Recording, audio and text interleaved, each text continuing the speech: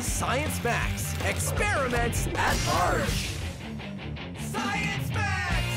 Greetings, Science Maximites, and welcome to Science Max, Experiments at Large. My name is Phil, and today on Science Max, Experiments at Large, we're gonna be looking at vibration. Vibration is when things go back and forth, and back and forth. All kinds of things vibrate, like pendulums.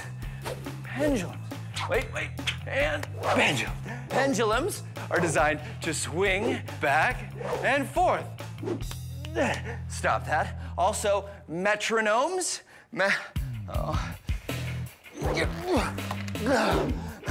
Metronomes are used by people when they're practicing music to keep accurate time. Yeah. Okay, putting it back. And, okay, we're gonna be building, whoa, okay, we're gonna be building this little guy. This is a vibrobot, and he vibrates and he skitters around on the paper. And if we take the caps off the markers, he makes interesting patterns on the paper.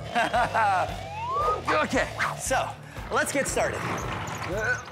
Let's build a vibrobot. Okay. Oh yeah, you know what? Maybe it's time to take off the ski boots, huh? Whew. There we go, that's better. So today, like I said, we're gonna be making a vibrobot. And here are all the materials you need to make your own. Plastic cup, 3 markers, an electric motor, just make sure you ask an adult first, a battery, a plastic drink bottle cap, a toothpick, scissors. This kind of tape is called electrical tape. Science tape, which is the same as invisible tape, but of course I use this tape only for science. And some modeling clay. And these are 2 bendy straws that I've taped googly eyes to. These are not necessary. I just like them for decoration.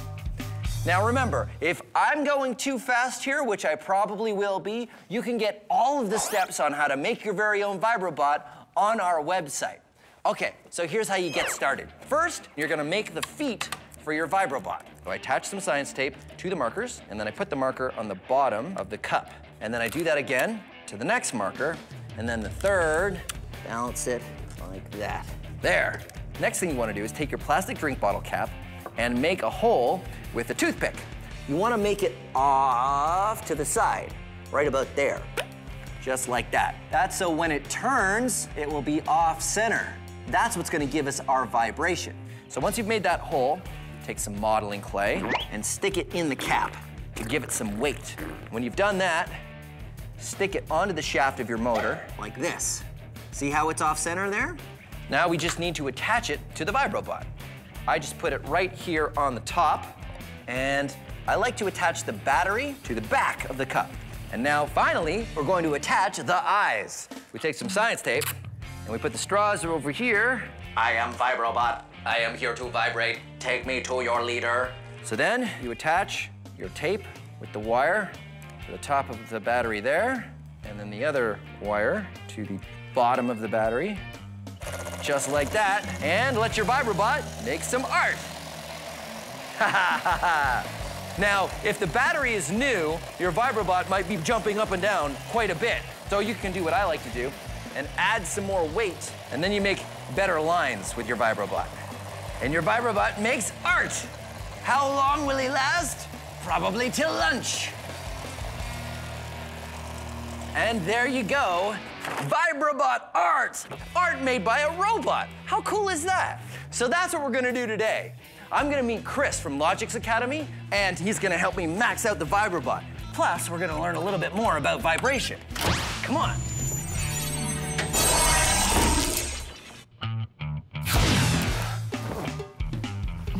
Oh, hey, Chris. Oh, hey, Phil. Thanks for coming. My pleasure.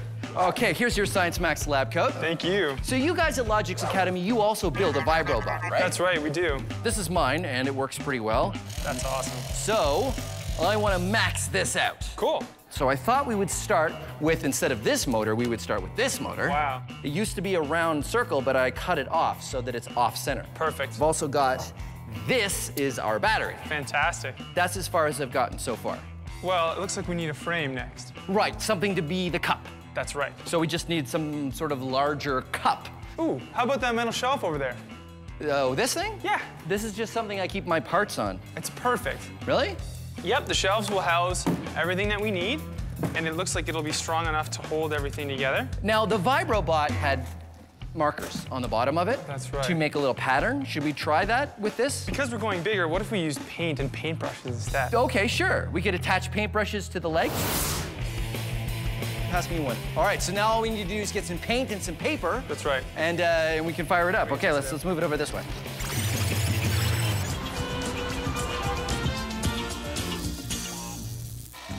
Vibration and frequency. What's the difference? They're all connected. Ta-da! Now, whoa. Vibration is things going back and forth. Back and forth. And back and forth. It's a cycle. Cycle, 25 bucks. Oh yeah, it's the wrong kind of cycle. Never mind. Well, if that's vibration, then what's frequency? Well, frequency is a measure of how fast or slow, how frequent those vibrations happen. Look at this bowling ball. Look. It is swinging back and forth, but not very fast. You could say it has a low frequency. We measure all kinds of things by their frequency. This thing is terrifying. When you turn the dial on your radio, you're tuning in to different frequencies of radio waves. Hey, look at this punching balloon. It's going very fast. You could say it has a high frequency.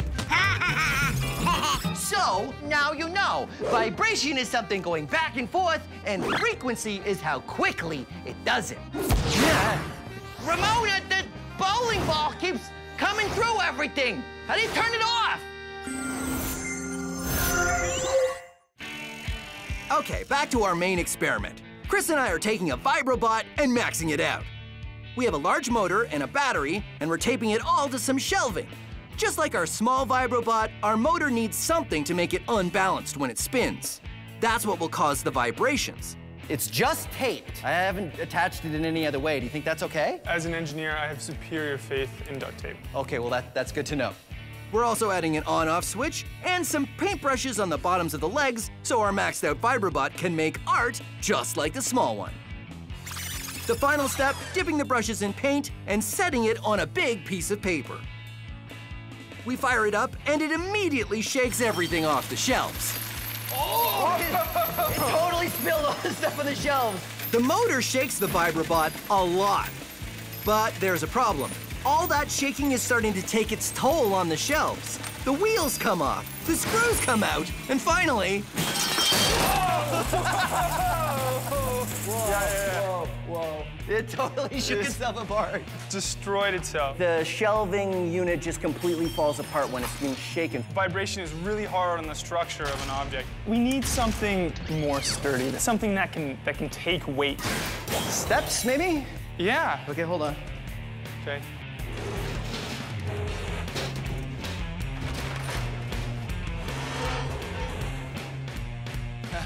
Okay. Yeah, this looks much better. Okay, great. So we build the new VibroBot out of this. So more paintbrushes, Bigger motor, more paint, more everything. more everything. All right, good. This is a pendulum. It's just a weight suspended on a line and anchored from above. Pretty simple. Pendulums were used for hundreds of years for all kinds of reasons, but most famously in clocks. Why were pendulums used in clocks? Well, here's why. Let's mark every time the pendulum hits the bottom of the swing, right here. Okay, watch. All right, now here's the question. How fast will the beeps be if I swing it from much higher up? Let's find out. No matter how high the pendulum swings, it keeps the same frequency. That's why they were used in clocks, because it could swing for a long while, and even though it would lose energy, it would still keep perfect time.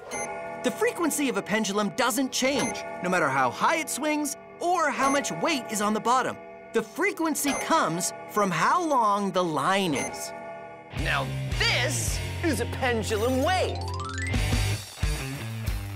Because each bowling ball has a line that's a different length, they have a slightly different frequency. They start out swinging together, but soon they start to make interesting patterns. Remember, each pendulum is keeping its own perfect time, even if it's slowing down.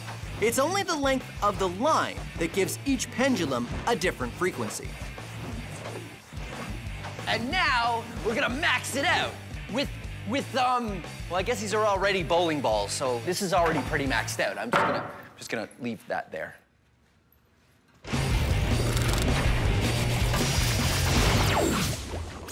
These are balloons. This is a laser, and these are awesome laser safety glasses. Now, lasers are made of light, and light has a frequency. In fact, each color of light has a different frequency. This is a red laser. Check it out. Yeah, cool. This is also a very powerful laser. Oh, I can pop the blue balloon with the red laser because the blue absorbed the red light from the laser and then it heated up and the balloon popped. But here's the cool thing. I cannot pop a red balloon with a red laser because the red balloon reflects the red light from the red laser and I can't pop it. If I wanted to pop a balloon with a red laser, I need to use a darker balloon, one that absorbs the red light, like a black balloon. So there you go. Lasers, frequencies of light. I'm gonna keep this red balloon because it's always nice to have a balloon. Chris and I are maxing out the Vibrobot, but our last version shook itself apart. Now the plan is to start with something more solid and try again. We found some very solid steps and added an even bigger motor, an even bigger battery, and attached a half-circle wheel to make the vibrations when the motor spins. We add some paintbrushes and fire it up. And here we go! Come on! Go, Vibrobot! It wants to move. Is it moving at all? So it's still not working. It's sort of getting caught in the paper and it's on the paintbrushes. And the paintbrushes seem to be absorbing too much vibration and then the paper's stopping it as well. So why don't we remove the paintbrushes? Yeah. And we might as well remove the paper if we don't have any more paintbrushes. Yes. And we'll see what happens. We'll see what happens. Okay. No paintbrushes, no paper. Okay. Now let's try it. 3, 2, 1, go! Yeah! Aha! It's moving. Not bad.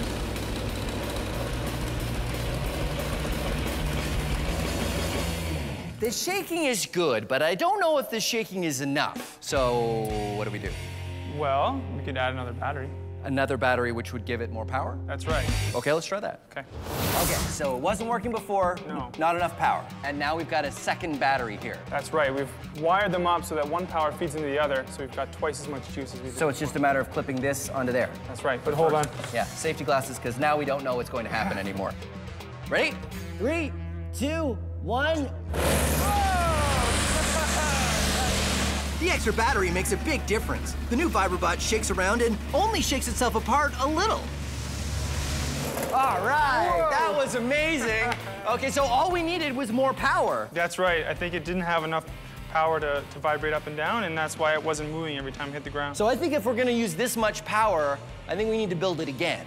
Okay. Build it even stronger and with a bigger motor. Yeah? And more power. And then maybe I ride it. You think we can build that? Of course. Of course. Okay, let's do it.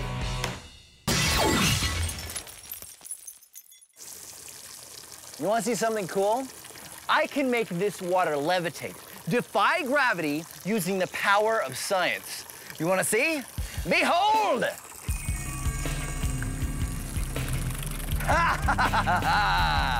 Gravity-defying water. I can even make the water go very slowly.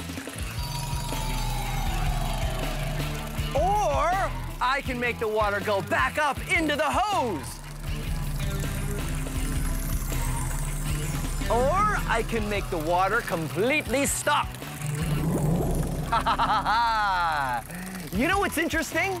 The water does not seem to be stopped for me.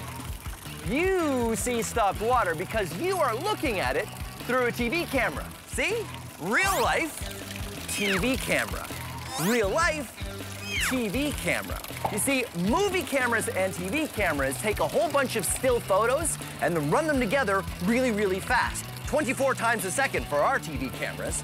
I have created a device that drops water at 24 times a second, and what happens is everything lines up. So it looks like the water drops aren't moving. But watch this. I grab the hose and it's fine. But I let it go, and the hose is vibrating back and forth at exactly the same time the camera shutter is going back and forth, and everything looks like it stopped. The power of frequency has defied gravity. Okay, so not really. It's kind of a camera trick, but I prefer to call it science. Here's a fun way to play with things going back and forth. This is Euler's disc, and it's designed to spin like this. What's going on is friction and gravity are slowing that down and pulling it towards the Earth. Now, you don't need a fancy disc like this to do this at home. All you need is a pot lid. Check it out. When the pot lid spins, friction and gravity start to slow it down, which means each spin gets lower and lower, and the frequency gets higher and higher. But the difference between a pot lid and Euler's disc is made to go for as long as possible. The heavy puck has a slightly rounded edge and sits on a glass surface that is slightly concave, like a bowl. All of this is designed to make Euler's disc last a really long time, which is quite a while. But eventually, friction and gravity pull the disc down, and finally, it stops. Pretty amazing, right? Well, wait till we max it out. This is Trevor, head of the Science Max build team. Hey. Thanks for setting this up, Trevor. So what is this? This is a giant side of a spool, big hydro spool. Okay, so this is the largest disc that we could totally find, and we've got it all hooked up here. We lift it up, we spin it, and then you pull the thing and it will drop down and spin like a coin, because it's the only way we can do that with something this heavy. Yeah. Ready? I'm ready. Okay. Trevor and I hoist it up and get it suspended above the ground. Yeah. Then I start to wind it up.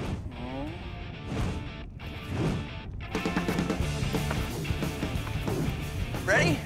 When it's going fast enough, And go, Trevor! Trevor pulls the release and it turns out a 200-kilogram spinning disc works exactly the same. As it spins and rolls, gravity and friction work on it, and the frequency speeds up as it gets closer to the ground until it stops. Giant Euler's disc. Nicely done, Trevor. That was awesome. That was great. Let's do it again. All right.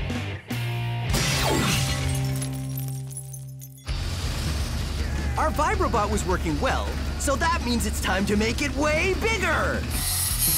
We started with a big metal table and added a huge motor, one 20 times as powerful as the last one.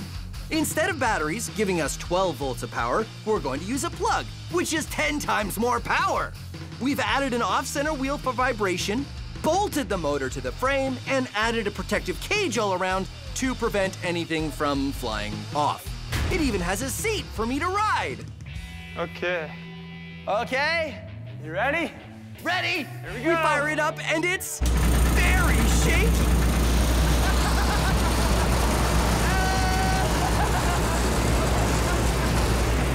Oh, wow. Wow. That was really uncomfortable. It was like very bangy, even with the seat. Yeah. I'm gonna try standing on it. All right. When I try standing on it, the Vibrobot lives up to its name. It vibrates all around the lab.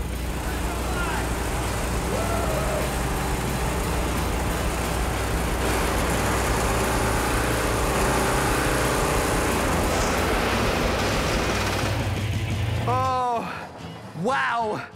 My legs are numb to the knee. I'm not surprised.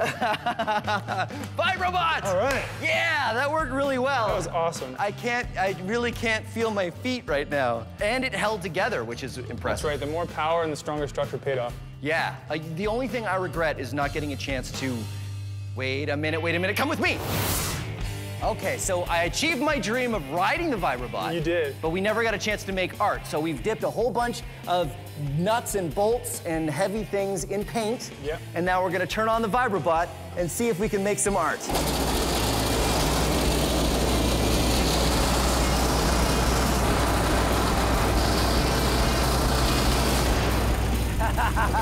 Let's see how it looks. Oh, wow. Ta-da! Vibrobot art. Vibrobot has been a huge success, and we got some art to keep. High fives. Well done. Science Max, experiments at large. Who gets to keep the art? Rock, paper, scissors. Okay. 1, 2, 3. Okay, tie. 1, 2, 3. Tie. 1, 2, 3. 1, 2, 3. Wow. 1, 2, 3. Ah, tie. 1, 2, 3. Man! Greetings, Science Maximites. I am Phil McCordick, and this is Science Max Experiments at Large. Today, we're going to be experimenting with the balloon-powered car. Here's how it works. Woohoo! It all has to do with Newton's third law. Newton's third law. For every action, there is an equal and opposite reaction. We don't have to do this now. This is all for later. We can build the cars first, and then we can, let's go over here. So how do you build a balloon-powered car? Well, I suggest you be Science Maximites, because there's any number of ways you can build a balloon-powered car. You do not have to follow my design. You should come up with one of your own. It may even be better than the one I built. But I will give you some tips, though, that make it a lot easier. First of all, you need something to stick your balloon on that has an opening on it. I used a turkey baster for this car. I just pop the top off, and remember to tell an adult that you're using the turkey baster, and then you stick the balloon on there, and it allows you to attach something to the car, and it also makes it easier to blow up the balloon. You can use any number of things, even just any kind of tube that you find lying around. It helps you attach the balloon to the car, and it helps you blow up the balloon way easier. The other thing you should think about when you make your balloon-powered car is how you're going to make the wheels roll. Once you've decided on the base of the car, you could use anything, even just a piece of cardboard like this. You can do your wheels in two ways. The first way is to attach the wheels to the axle.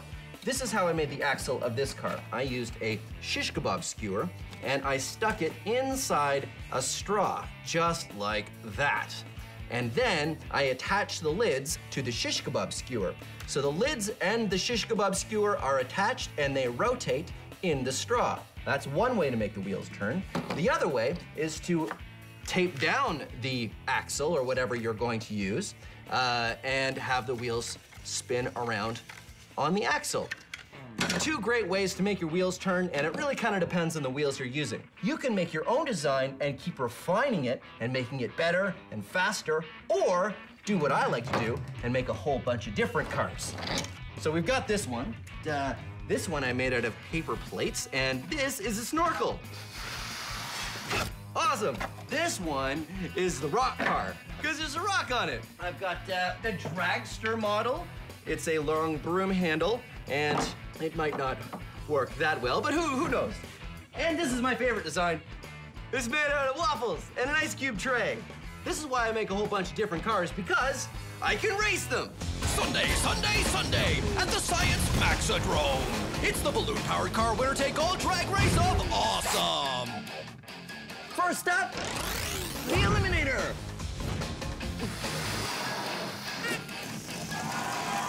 Woohoo! Better late than never, it's the Procrastinator.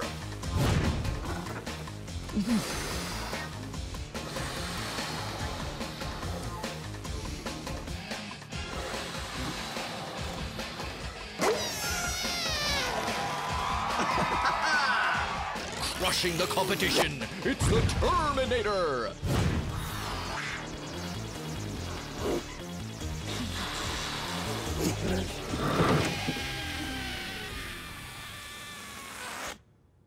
Feel the chill of the refrigerator.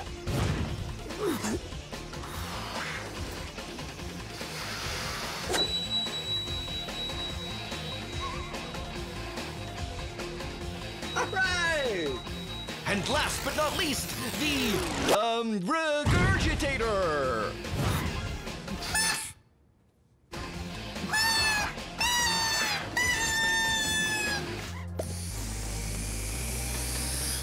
Well, when you build your balloon-powered cars, you can figure out what worked or what didn't work and try modifying your designs to make them work even better. That is science. And now we're gonna max it out because this is Science Max Experiments at Large. So we're gonna take that small balloon-powered car that we just built and we're gonna make it much, much bigger. I'm gonna go to the Center for Skills Development and Training and we're gonna use the science behind the small balloon-powered car and we're gonna make it big. That science is Newton's third law, but there's plenty of third law. For every action, there's plenty of time for this later. We're not doing this bit now. We're doing that bit in a minute. So we can, no, I said we're doing it later. We're doing it later.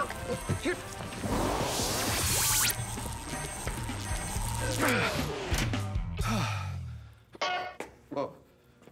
Hi, Sarah. Hi, Phil. This is Sarah, and she's got a master's degree in physics from McMaster University. That's right. And we're gonna be talking about Newton's third law. Oh, look out, duck! Sorry. There was a sign that kept coming in.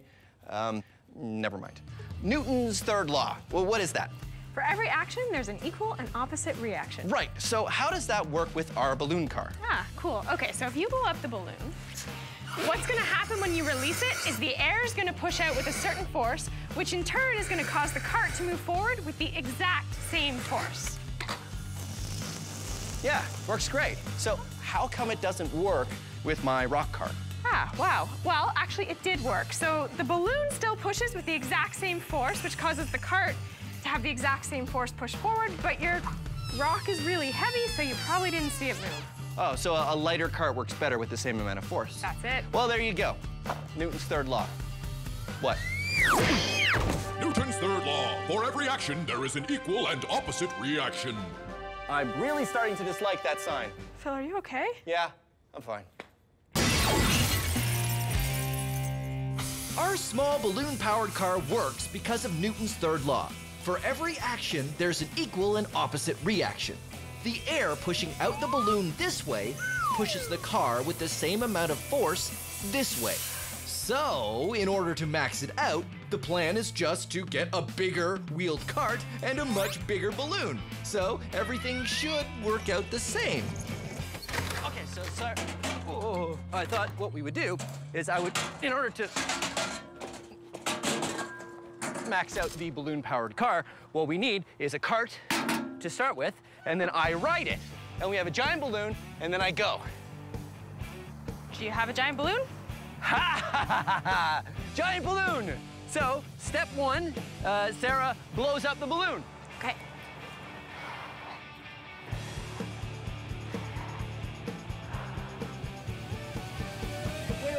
Wait.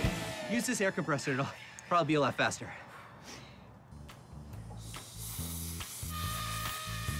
Sarah and I get to work blowing up the balloon, and it takes a long time. A very long time.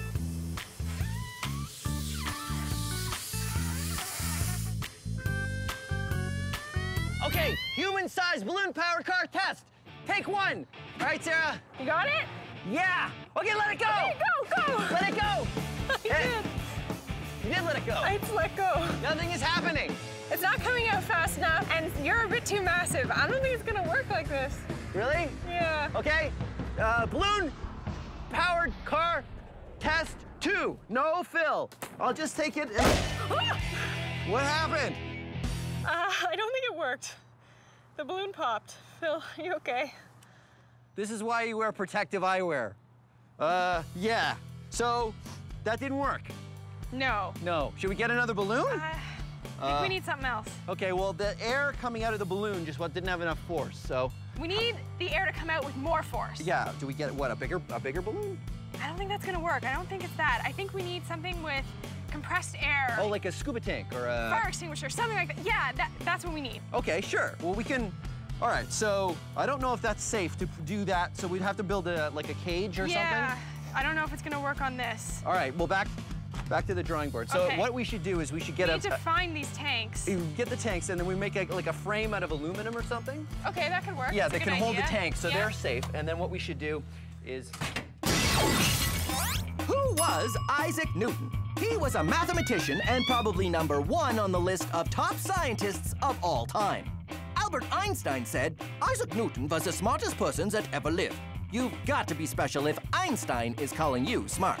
Newton's 3 laws of motion was a huge idea, but did you know Newton also came up with the idea of gravity? The famous story is that in 1666, Isaac Newton was sitting under an apple tree when he watched an apple fall and wondered why. Hey everyone, I just invented gravity, which was a big relief because up until then, everyone was just floating around. Okay, so it didn't happen like that. He didn't invent gravity, he gave a name to this invisible force and then described how it works. Not only did it make things fall down, but it was the same force that kept the moon circling the Earth and the Earth circling the sun. And he invented a new kind of math to explain how. We now call it calculus. See? I told you he was smart. He's very smart.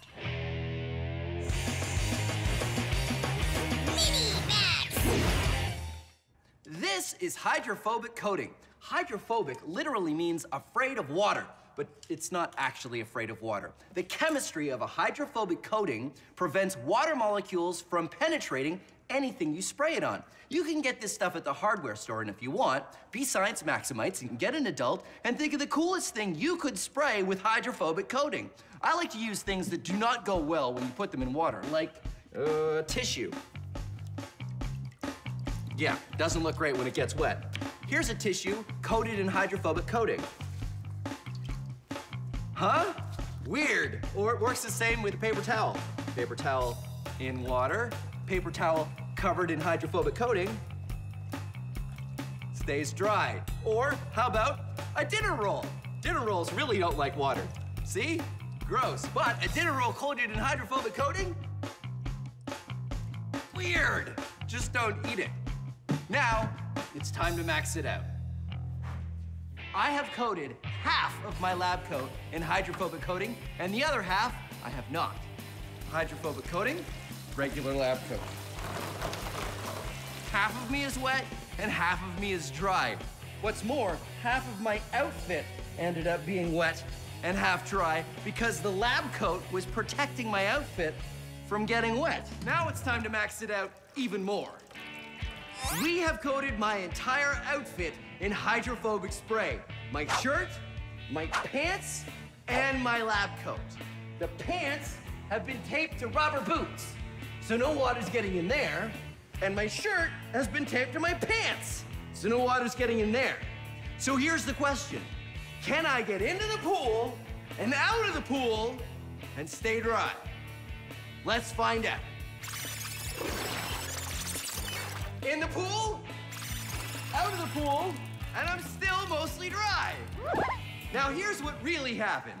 I got into the pool, and I realized I should have duct taped the pocket, because all the water went in there, down into the rubber boots, started filling up the rubber boots, and now my entire leg is full of water because the hydrophobic coating isn't letting it come out. So the hydrophobic coating isn't keeping the water out, now it's keeping the water in.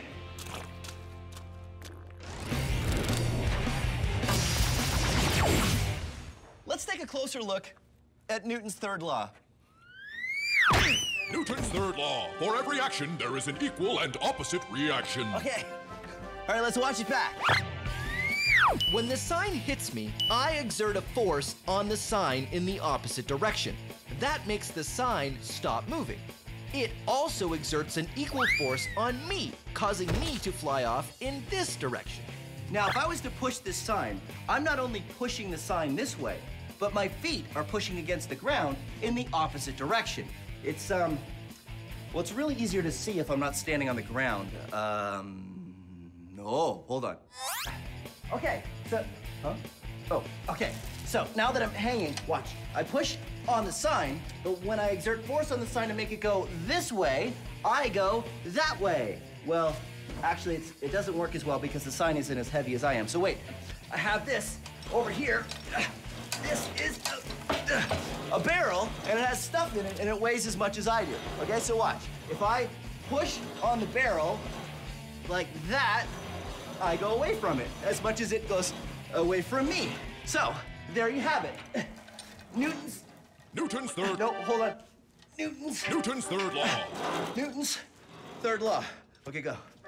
Newton's third law. For every action, there is an equal and opposite reaction.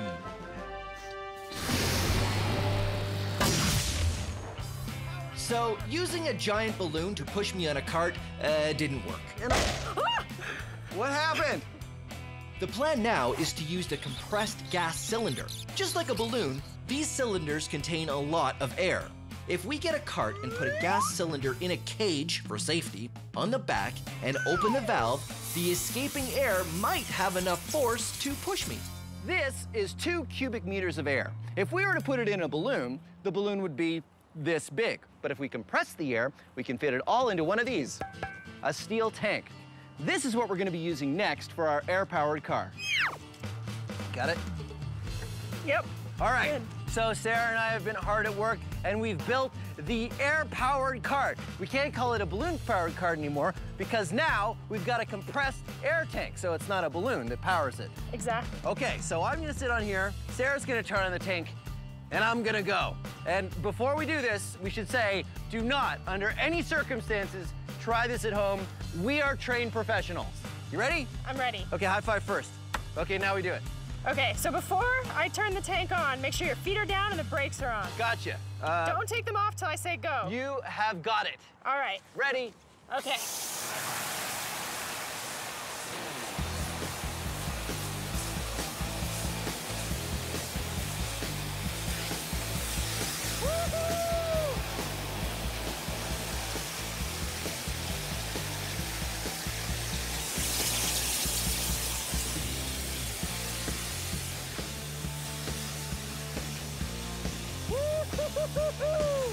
Yeah! It worked. Yeah, it did work, but I feel like it could work better. You want to go faster? I do want to go faster. This reminds me of the rock car. Yeah. Where we didn't have a big enough balloon. We need more force. We need more force. So should we get a bigger tank? Let's get more tanks. More? More tanks, more force. You're gonna go faster forward, Newton's third law. Newton's third law, high five. All right, let's do it. All right.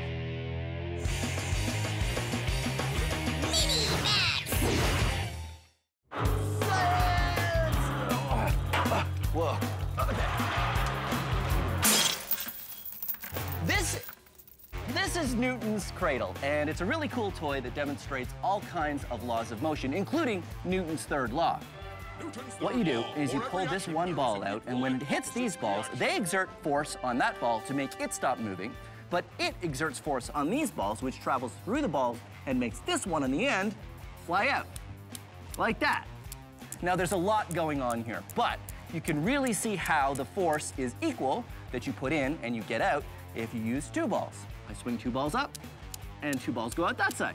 Isn't that cool? Now, it wouldn't be science max unless we maxed it out, so come on. Whoa, okay. This is one we built out of bowling balls. Bowling balls, bowling balls, instead of smaller balls. And I think it's gonna work the same way. Let's find out. You throw one out, and yeah, it works the same. Okay, now let's try it with 2 balls. Okay, ready? Wait. And 2 balls, throw them out. And 2 balls on that side. All right, so there you have it. Whoa. Newton's third law. Oh. Ah! Newton's third law. For every action, there is an equal and opposite reaction. So our single pressurized tank created enough force to move me, but not very fast. The plan now is to do 2 things. First, we're going to triple the amount of thrust by using 3 tanks. We're also going to use some pipes that lock into each other to give me an initial push. These pipes slide together, and when the air is turned on, the pressure in the pipes will cause them to slide apart, which will push me forward. After that, I use what's left in the tanks to keep going. All right, now it's time to max it out. I've enlisted the help of a few more Science Max people. Thank you very much, Corey. You'll see now we have 3 tanks of compressed gas, and we've also got this nifty little contraption. How does this work, Sarah? All right, so each tank is attached to a tube, Yeah. and you can see that each tube goes into this one main tube, so when we turn them on, pressure's gonna build up, and we're gonna go forward with more force. Well, that's great. And Reed is stacking cinder blocks, thanks, Reed, up so that will push, the pipe will push against the cinder blocks, and then I'll go Or it goes that forward. way. All right, well, are you guys ready? I'm ready. All right, let's do it. Now, again, I have to say, thank you, Corey, I've got it.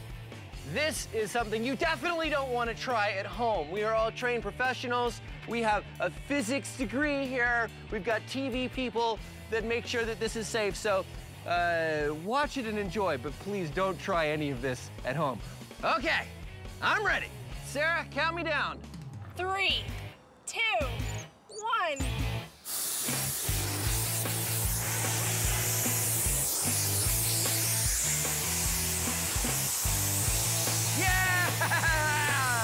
Woo!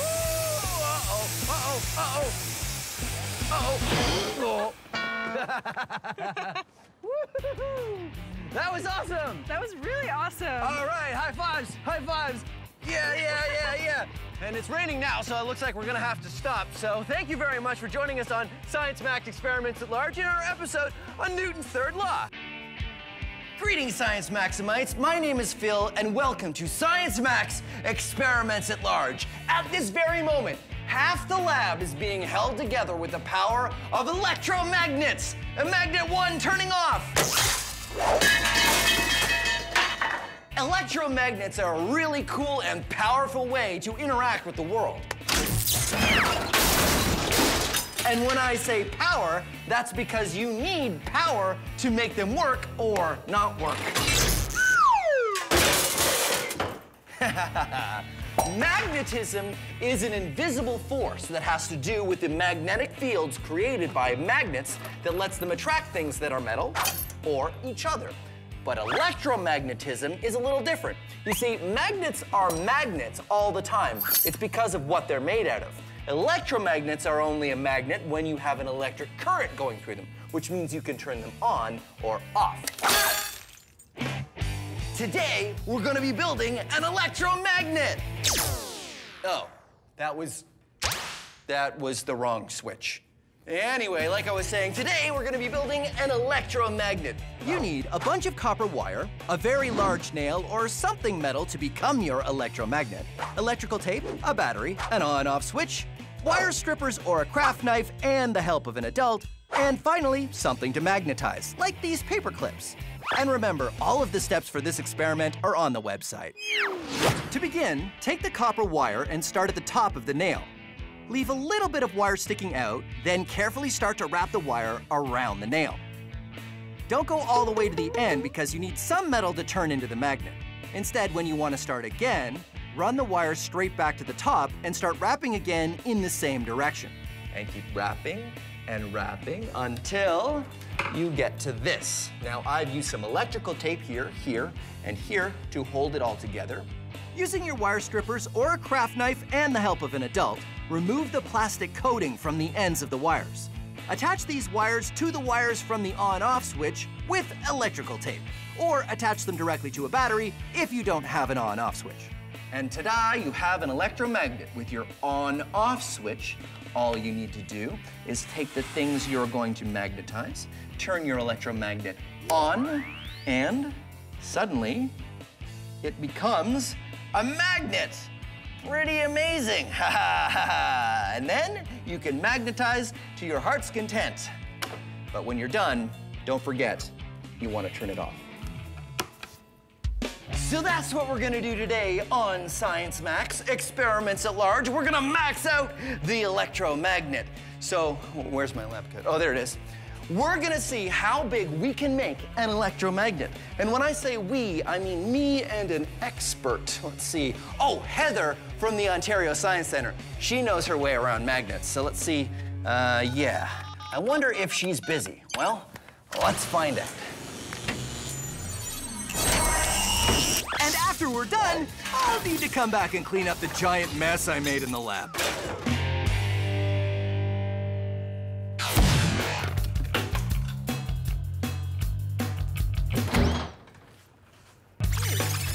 Hi, Heather, how you doing?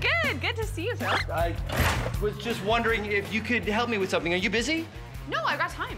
Okay, great, because I'm gonna make a giant electromagnet experiment and I need your help. That sounds like a lot of fun. Okay, great. Let's go back to Science Max headquarters.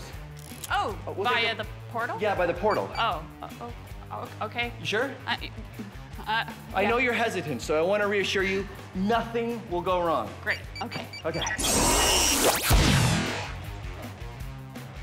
Oh, hey, we're here. We're outside. It's okay, it's no, okay. Don't worry about it. No, No, I no. think It's fine, definitely. it's fine.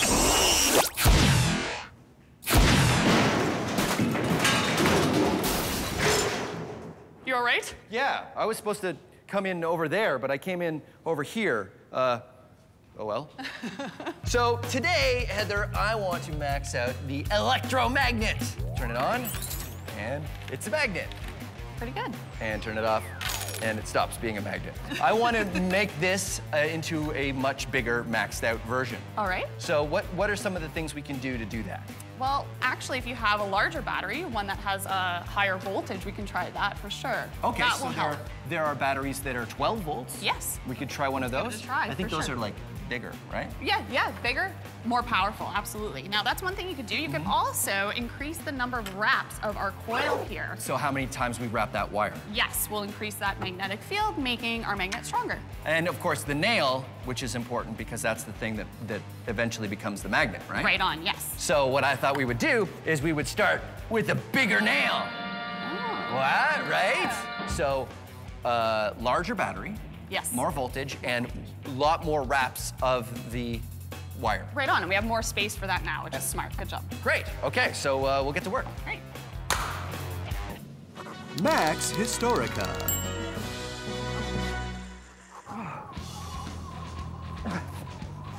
If you've ever seen a compass, you know that the needle points north. That's because a compass needle is a magnet, and it points towards the Earth's magnetic North Pole. And I'm using this compass to try to get to the North Pole. But it isn't easy. In fact, scientists knew there was such a thing as the North Pole as far back as the 16th century, but no one was able to actually get there on foot until 1927. You'd think it wouldn't be that hard, right? I mean, the needle points you straight there. Just follow the needle, right? But now that I'm here, I realize it's really difficult. I mean, the wind is incredible and the snow is intense and it's so cold. My hands,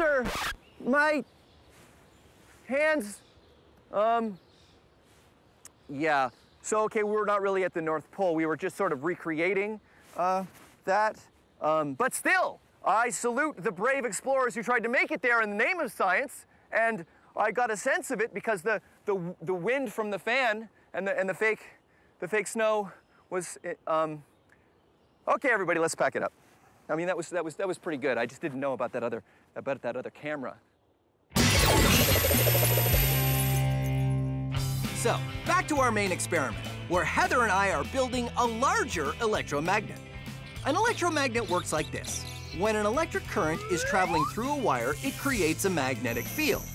If you wrap that wire around something ferromagnetic, that's something made out of a metal that is attracted to magnets, like an iron nail, then it becomes a magnet.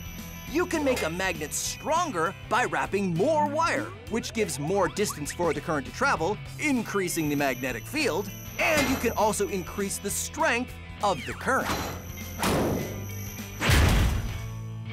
Heather and I start with a coil of 30 meters of wire and start wrapping. And wrapping.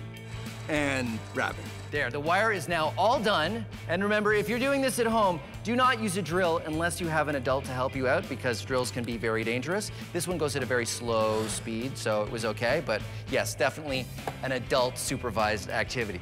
Then we attach another on-off switch and make some leads that connect to a 12-volt battery. So, more wraps of wire and more current means the electromagnet should be stronger.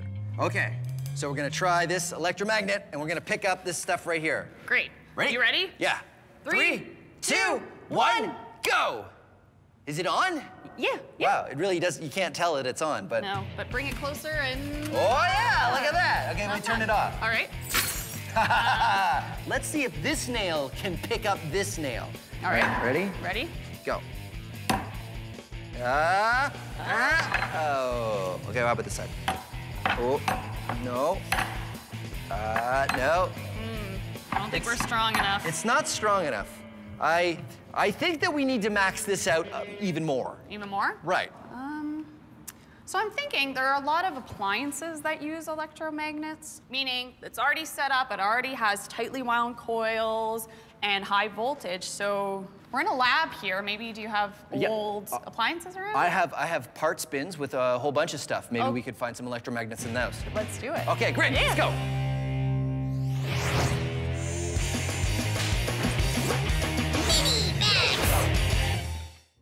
All right, pliers, battery, copper wire. Now, if you've already done the electromagnet experiment, here's another experiment that uses all the same materials plus these. Ha! Neodymium magnets, some of the strongest magnets you can get. So, here's what you need. A battery, some neodymium magnets the same diameter as your battery, copper wire, and some pliers. So here's what you do. First thing is you put the batteries and the magnets together, like that. Then what you want to do is bend the wire so it's touching the top of the battery and goes around the battery and then touches the magnets at the bottom. Here's what that might look like. I say might because you can do any shape you want. I've made a coil here, and if you put it over the battery, you'll see it only touches the very top of the battery and the magnets at the bottom. And if I let it go, it spins. It's a homopolar motor.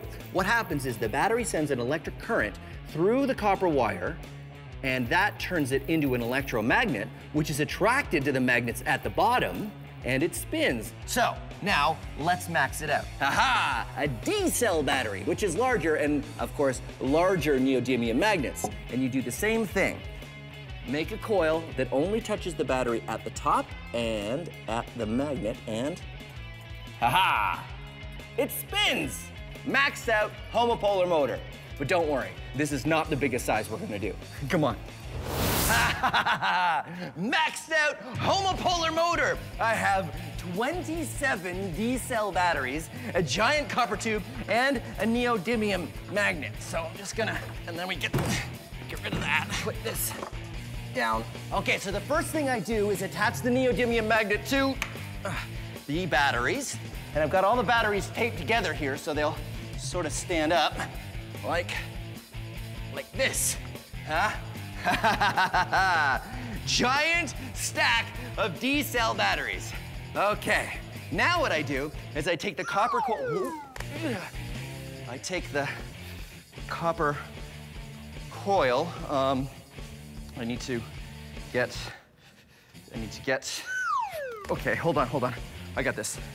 I just need to get the copper coil there. I did it. Okay, so I take the copper and I put it on top of the D-cell batteries like this, and then I let it go. Let it go. Nope, whoa. Homopolar motor. Okay, so that didn't work, but that's okay. I like it when it doesn't work, because that's science. It's not science if it works perfectly every time. I mean, you gotta have some room for improvement. Heather and I built a larger electromagnet, but it still wasn't as powerful as we hoped. So now we're searching for parts that came out of an appliance that are pre-built electromagnets. What about this? I think that'll do the trick. Do you think that does look like an electromagnet, huh? It does, yeah. And there's a whole big bunch of copper wires coiled on that. Around. So you think we can use this? Yeah, let's try it. Okay, great. We built the next version of the electromagnet. This one already has the copper coils, so it's just a matter of attaching wires and an on-off switch, and attaching all of it to a 12-volt battery. Do you think 12 volts will be enough? Let's find out. I think so. Try that. Once we do, it works much better. Oh, no problem at all. Ready? Yep, turn it on. On. Whoa, pretty good. Okay, off. Off. Neat. In case it was really strong, I have the next step. Horseshoe. Okay, ready? Oh, whoa, that's... Here. I can't pull that off. Okay, wait, grab this. Okay? Work together. Yep. Wow. So that's passed all of our tests. Yeah. This is really strong. Is there a way to test it further? In order to test how strong our magnet is, it's as easy as seeing how much weight it'll lift. Heather and I find a metal table. All right, Phil, so I brought the electromagnet. Okay. Just put it right here. Yep. We add some sandbags for more weight and then attach a scale so we can measure how much weight we're lifting. We use a chain hoist, a simple machine made for lifting heavy things. This one can hold up to 454 kilograms. Want to turn it on? We're ready? Yep. Here we go.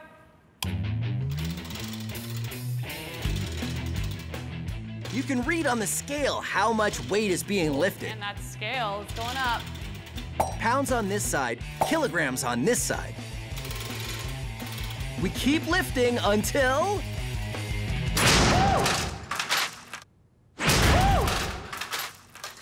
Oh, okay, so how much did it hold? It held 100 kilograms. Oh, that's more than I weigh, which gives me an idea. Come on.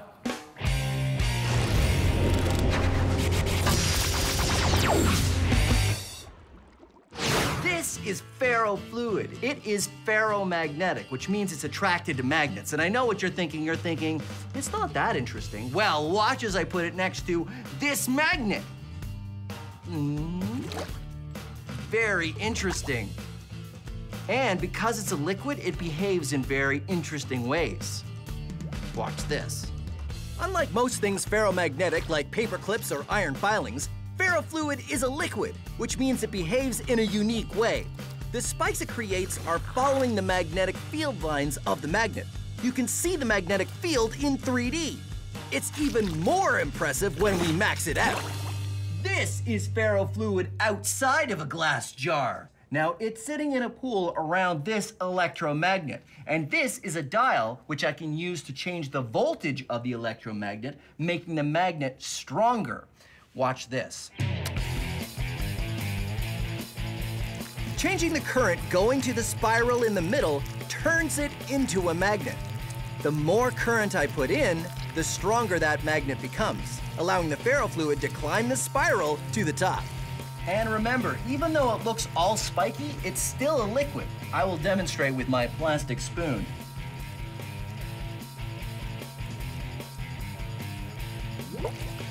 And watch this. When I turn the magnet off, it stops being spiky. Turn it on. Turn it off. Science. The Wizard Academy. All you have to do is demonstrate true magic. And you will be granted entry. Well, Fuzzix, who is the next applicant for the Wizard Academy? Overwhelmo. Indeed, it is I, Overwhelmo. And prepare to be overwhelmed. Would you be flabbergastified if I balanced this coin on its end? Not really, no. But would you be impressed if I was to balance this coin on top of this coin? Possibly. Prepare to be flustered and stupefied. Stupeflustered as I balance 3 coins on their ends on top of this glass. Well, that certainly would seem like magic. Let us see. Okay. No pressure, Overwhelmo. You can do this. And now, I say, a magic word. A magic word! Ha ha ha ha! And now, you must let me into your academy. Wait. What's under the cloth? What cloth? This cloth? Nothing! Oh! Is that a magnet? This? No! The pull of the magnet is what's keeping those coins up. The magnet is just strong enough to keep the coins from falling. No, this is set dressing. It's just... It was a good trick, but it's science, not magic. Well, yes.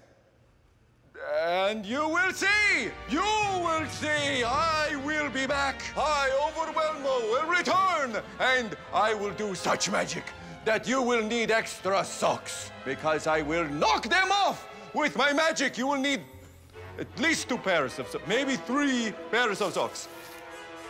We can still see you! No, you can't!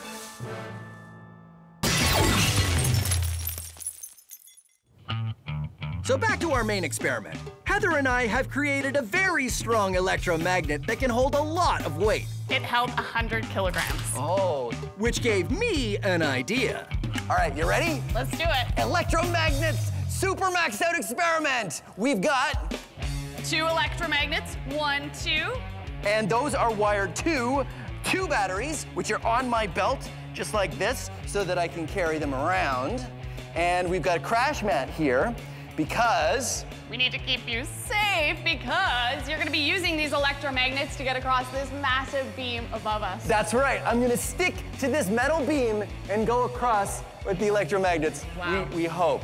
I have faith. I'm glad you do. I've got helmet for safety, goggles for safety, gloves for safety, but in this case, sometimes the lab coat is more safe and sometimes it's less safe. This time, it will get all caught up, so no lab coat. All right, you ready to go? I'm ready, let's do it. Okay. My goodness. What? Okay.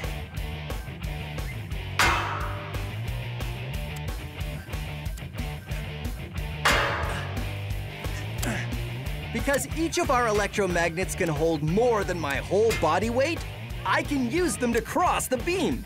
When they're on, they stick like, well, magnets. And when I turn them off, they stop being magnets and I can move them along as I go.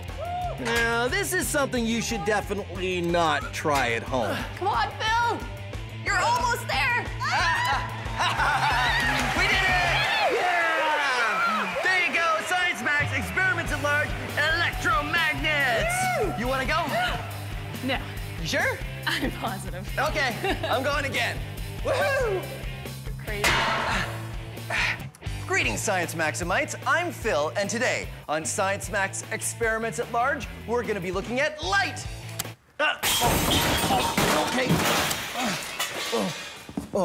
Okay. Just stay. That wasn't supposed to happen. I was supposed to press that button, and there was supposed to be all these lasers and special effects, but it didn't. Well, today on Science Max Experiments at Large, we're not gonna be doing one experiment, we're gonna be doing a number of small experiments because we are going to do a light manipulation challenge. I'm gonna get an expert and she's going to challenge me to a game of light manipulation because I am the master of light. Oh, well, at least the green lights are working. And okay, forget it. I'm just gonna turn it back to normal. Come on, back it. I'm gonna work on that later. I'm gonna need an expert to help me though. Oh, I know, Anne would be really good at this. It really does look kind of weird in here, doesn't it? Oh, well.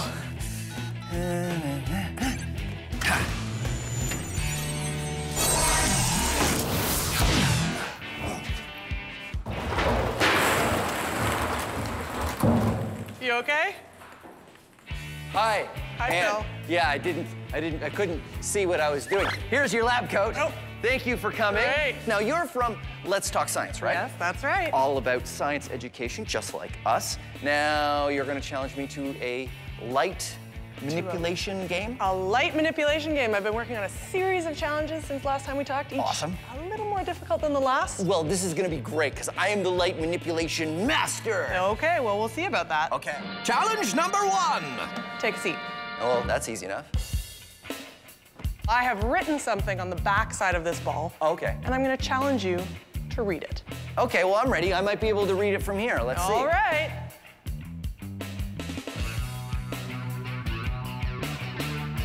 Okay, I see something's written on it, but I can't read what it says. What if you squint?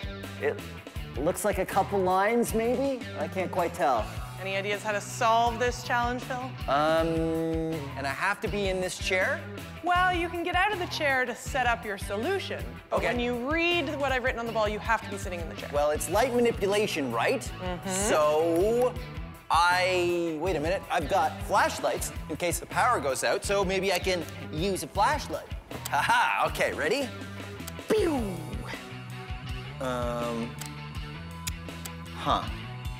Doesn't seem to make it any easier to read.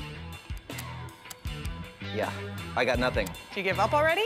No, of course I don't give up. I told you these were going to be challenging. This is nothing. I will figure this out. I don't know yet. You're going to have to get creative. I don't know yet, but I will think of something. Okay. Okay, I will be back. Here, hold the flashlight. Not looking, not looking. I'm gonna go this way.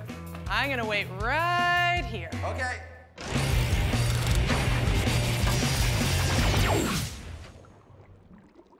Have you ever wondered why you end up upside down when you look at yourself in a spoon? It's because of light reflection. Light is made of photons.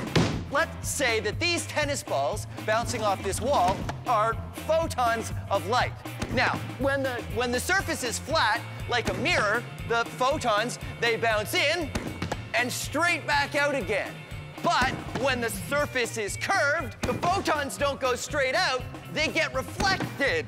So now, this photon is going over there, and if we had photons on this side, they would go... I don't even know where those ones are coming from. Then, okay, so we got photons on this side that are going that way, and photons on that side that are going this way. So the top becomes the bottom, and the bottom becomes the top, and that's why you look upside down when you look at yourself in a spoon. Okay, cut to animation, cut to animation! A lens works by changing the direction of light, too. Lenses are made out of curved pieces of glass. When the photons of light pass through the glass, the curved surface makes their paths change. What was only this big before becomes this big when you see it. Lenses are used in microscopes to see things that are really small, or in telescopes to see things that are very far away. Both times they are making something small appear large. Anne has challenged me to figure out how to see a small object far away, and using a lens is my solution. Check it out. It's a giant magnifying lens, and I'm gonna use it to magnify the ball so that I can see it. Sounds great. All right. I set the lens in front of the ball, which Anne has turned so I can't see what's on it. I add a light. Shine it on the ball so that it's a little bit better illuminated. And then sit in the chair and ask Anne to move it so it's aligned. All right, so bring it to your left. Yeah, keep going, keep going. Keep going, right about there. Try bringing it closer to the ball. Okay, wait, that makes it smaller. Try bring the lens away from the ball. Ooh, wait. Try a little bit further. Ooh, ho, ho, ho. You're ready for me to spin the ball around? Yep. Okay. It says 71. Nicely done. Easy, solved. Wait. What? That was just the warm-up. Oh, yeah? Yep, you ready for challenge number 2? Challenge number 2! I've got another ball. Okay. Something else written on it. Wait, are you coming back? Nope. Huh, but I can't even see you from here. Like how am I, huh? You're gonna have to manipulate the light. I have to see around a corner? I have to see around a corner. All right, I'll think of something.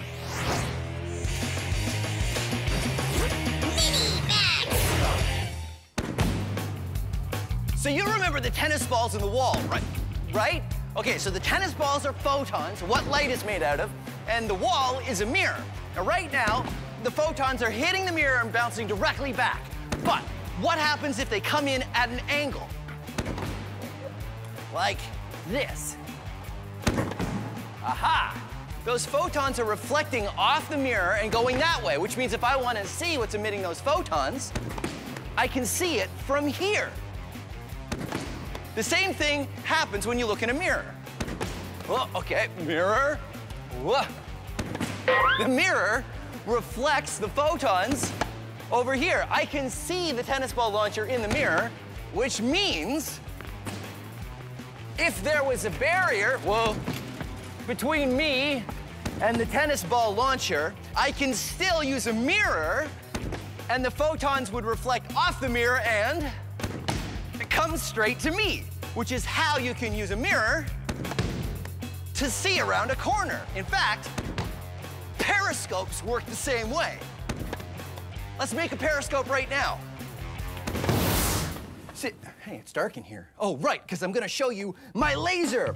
So the light from my laser bounces off this mirror in a straight line. Haha, reflection. We can use the power of reflection to make the light go where we want it to. We're gonna build a periscope. Submarines use periscopes because it's hard to see when you're underwater. A submarine will extend a periscope up above the water. The image up here gets transmitted down here. So someone looking through the periscope underwater can see what's going on up on the surface. And here's what you need to build it. 2 cartons of milk, 2 small hand mirrors, scissors or a craft knife, a pencil, and science tape, which is the same as regular tape, except you use it for science. And remember, if I go too fast, you can always find these instructions on our website. Step 1, cut the tops off your milk cartons. Take your mirror and trace out a rectangle as wide as the mirror, then cut it out. Put some science tape on your mirror and stick it in the carton at an angle. Then put a piece of tape on the inside. Then, get the other milk carton and do the same thing. Put a mirror on the inside and then stack the milk cartons together. But don't stack them with the holes on the same side. Make sure you stack them with the holes on opposite sides. And here is what's going on inside. You've got your 2 mirrors, and one is angled like that, and the other one is angled like this. Light from what you're looking at comes in, hits that first mirror, goes down to that second mirror, and goes to your eye. You can use it to spy on people from below the table. Or from around corners. So there you go, your very own periscope using light reflection.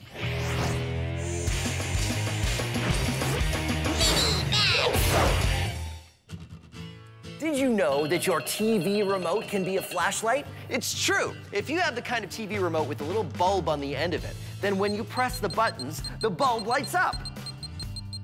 Yeah, I know what you're thinking. You're thinking, Phil, wait a minute, the bulb did not light up, and I've never seen the bulb on my TV remote light up when I press the buttons. Well, that's because your TV remote works on infrared, which is a kind of light you can't see, but you might be able to see it with a camera.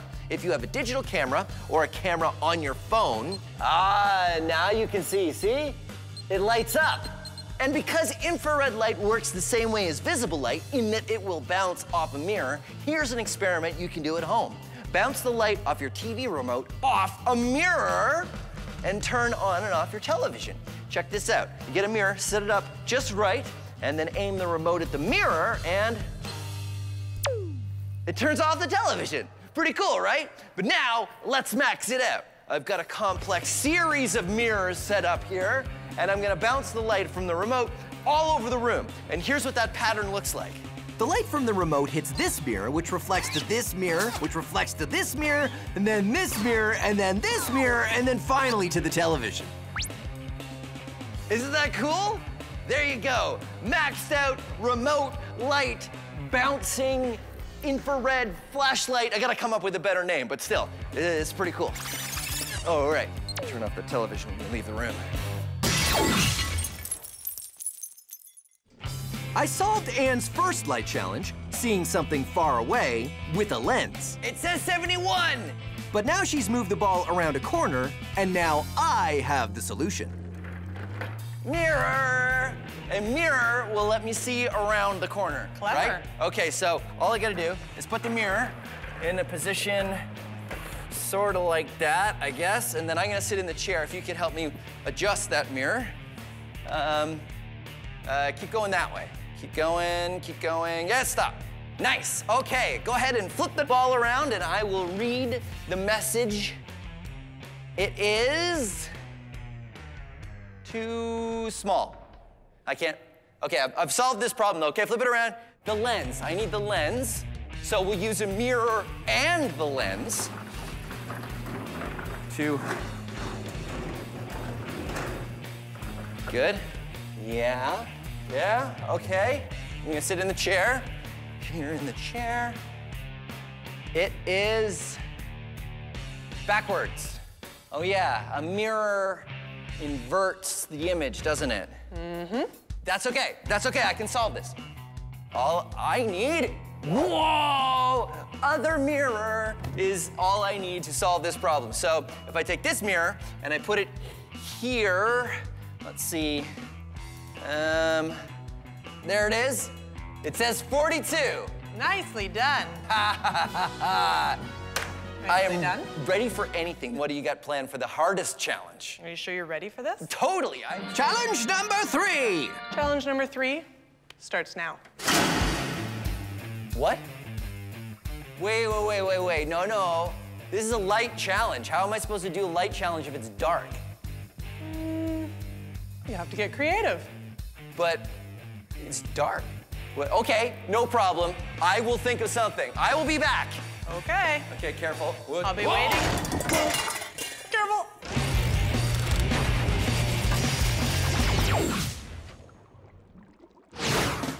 So you already know about reflection, right? That's when the beam of light, say from my laser, reflects off this mirror and bounces in a straight line. But check this out. If I don't use the mirror and I shine the laser against the underside of the water, it also reflects, just like a mirror. This is called internal reflection. If I have a stream of water and I put my laser beam into the stream, you can see that the laser bounces around inside the stream of water. It's being internally reflected, and the laser isn't going straight anymore. It's following the stream of water down where the water goes. Internal reflection. Now I know what you're thinking. You're thinking, Phil, how does this affect me in my everyday life? Internal reflection. Who cares? Well, I can tell you why you should care in 2 words. Fiber optic wires. 3 words, fiber optic wires. You see, fiber optics carry information all over the planet. The internet, maybe even your television, travels through fiber optic wires. The good thing is, because of internal reflection, you can bend fiber optic wires any which way or around corners, and the beams of light continue to go straight down inside the wires and get out the other end, making it go where you want it to go. Internal reflection, science.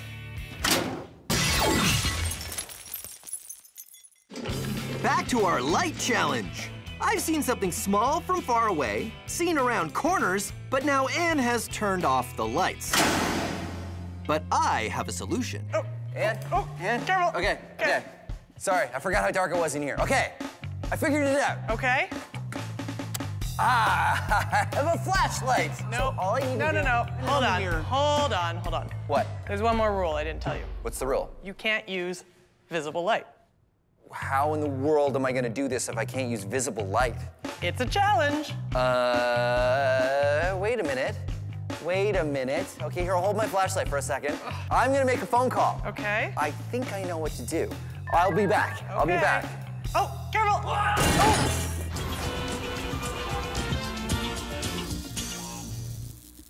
Oh, hey, good to see you. Speaking of seeing things, let's talk about the rainbow. All the colors of the spectrum organized in a beautiful pattern. But what are the different colors? I mean, what makes them different? Well, it all has to do with the electromagnetic spectrum. This is visible light. All the colors of the rainbow. And take a look at that little black line that goes up and down there. That's the frequency of the light. Light is a wave. You see the wavelength is a little wider out here on the red side, and it's a little closer together here on the violet side? That's because every color of light has a different length of wave, or wavelength. And that is what makes them different when we look at them. But if you think that's all there is to the electromagnetic spectrum, then you're mistaken. So what happens over here on the red side? Does it keep going? Yeah, it does. What?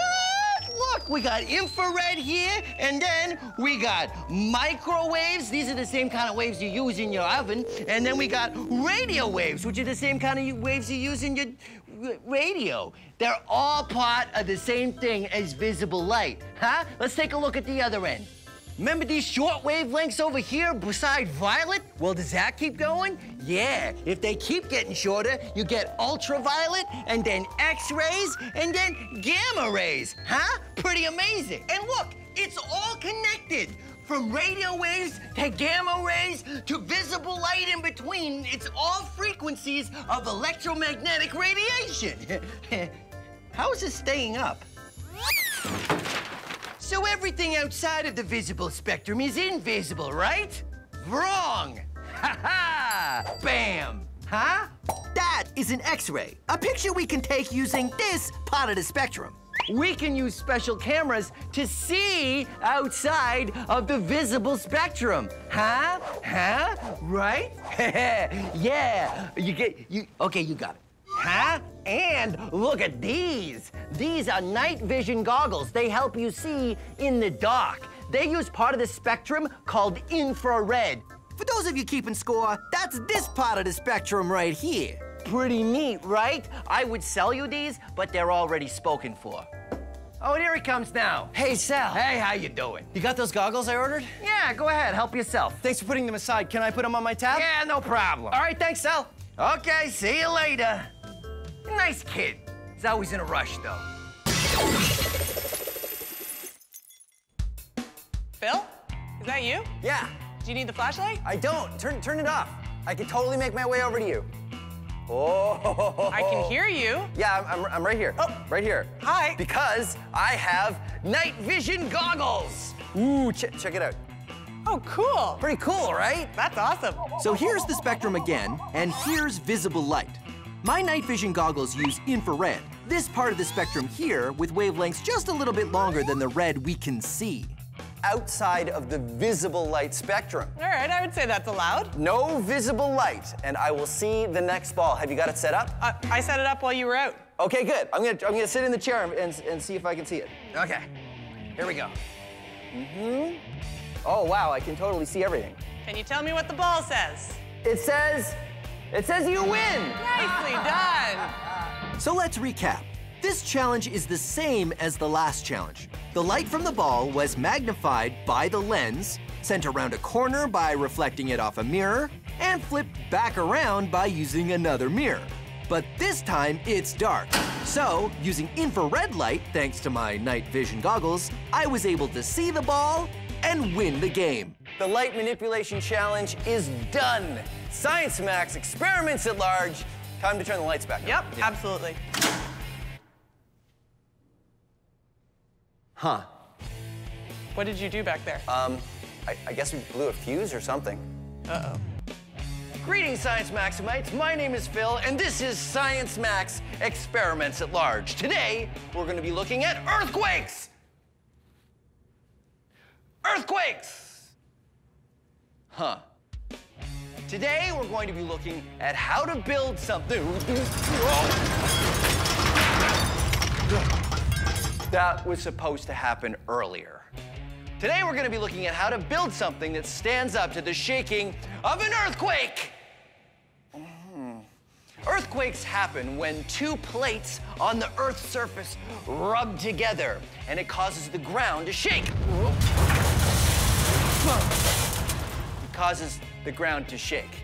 Sometimes it shakes a little, sometimes it shakes a lot. Chances are you do not live in a place that has earthquakes. But if you do, ask an adult what to do during an earthquake so you can be safe. Modern buildings that are built in earthquake zones are designed to withstand the shaking. But how do scientists and engineers build a building that stands up to the shaking of an earthquake? Well, that's what we're going to be looking at today. First thing we have to do is simulate an earthquake. We're going to build a shaker table. And here's what you need. 2 books and...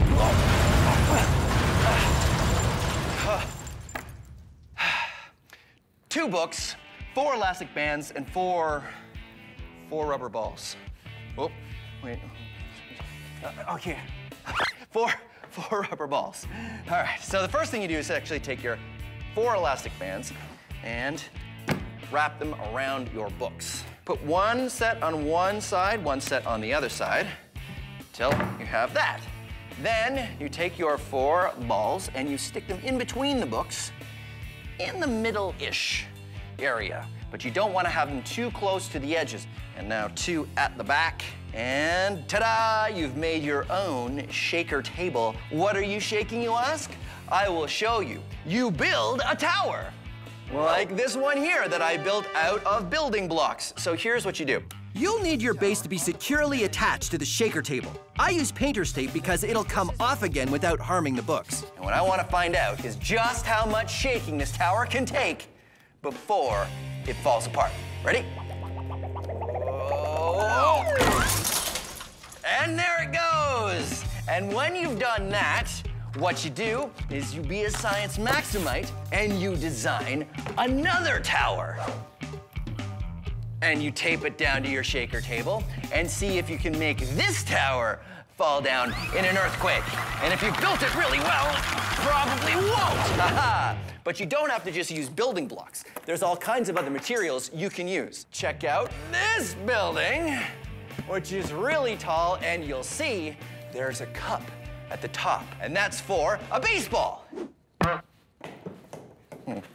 Put it up at the top, and that means there's a weight up there. And then we shake it, and we see what happens. Oh no! Oh, there it goes. So that is what we're going to be doing today on Science Max Experiments at Large. We're gonna be making a giant shaker table and putting a giant structure on top and seeing how we design it to make sure it stands up to the shaking of an earthquake.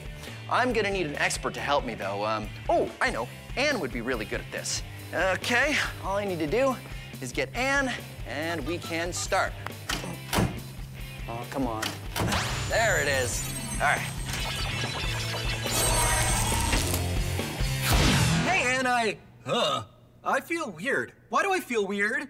I think you're a chair. Well, that's not good. Hold on a second. Am I good? Okay. Hi, Anne. Good to see you. Here's your lab coat. Thank you. So you're from Let's Talk Science, right? I am. All about science education, just like us. Today, I need your help to max out our earthquake table. This is the table This looks part, great. obviously, but this is a tower I've made out of popsicle sticks. So in order to max it out, I've already built a large shaker table. Come on. This is my large shaker table. So it's got basketballs underneath as the 4 balls, but it works exactly the same. Whoa. Whoa. Okay, so what kind of tower should we make for the shaker table? We want something tall, then we'll reinforce it a couple spots. But the true test, it's gotta have some sort of weight on top so that it will mimic the weight that would be on a real tower. Right, so maybe I could get a plastic bin and I'll just put some sandbags for weight inside. That would be perfect. And then balls, so that when it falls over, the balls will go everywhere. That would be perfect. Okay, great. Shake off. I don't know. I think we should just get off. Another thing that happens during an earthquake is soil liquefaction. Liquefaction means something turns to liquid. In this case, the very ground you might be standing on. Here's how you can experiment with soil liquefaction.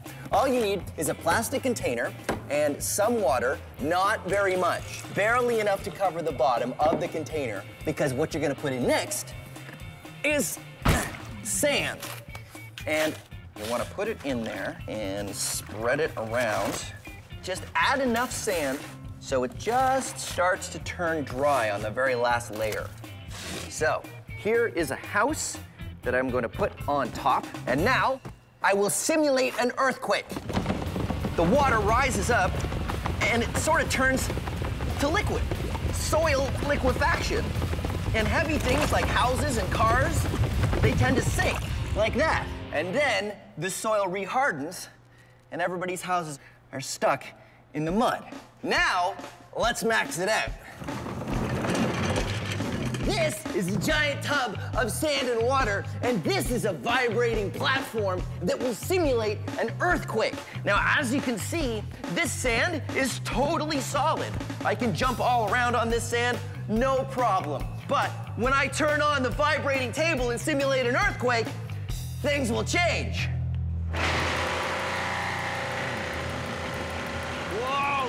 The vibrations bring the water below the sand to the surface and cause the sand particles to separate.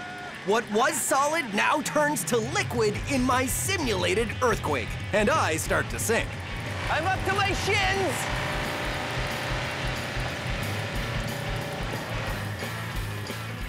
And there you go, soil liquefaction. Hey, look at that. It's totally solid. Woo-hoo-hoo! Soil liquefaction! I'm totally... Uh-oh. You know what I realized? When it stops vibrating, it really becomes solid again, and it's very tough to... Well, there you go. Soil liquefaction. I'm really kind of stuck in here. So Ann and I have made a large shaker table. Now it's just a matter of designing a building. We use lumber and cut it up, use screws to attach it all together, put a platform on top for a weight, and attach it securely to our shaker table. The building is super simple, just 4 corners and a few planks around the outside. No structure in the middle. And finally, the big heavy weight on the top. There. We attach a pole to the shaker table so we can shake from a safe distance and try it out. Okay, very slow. Forward. Let's see how much shaking it can stand with our shakeometer. That seems to be okay. Just kidding. Oh no.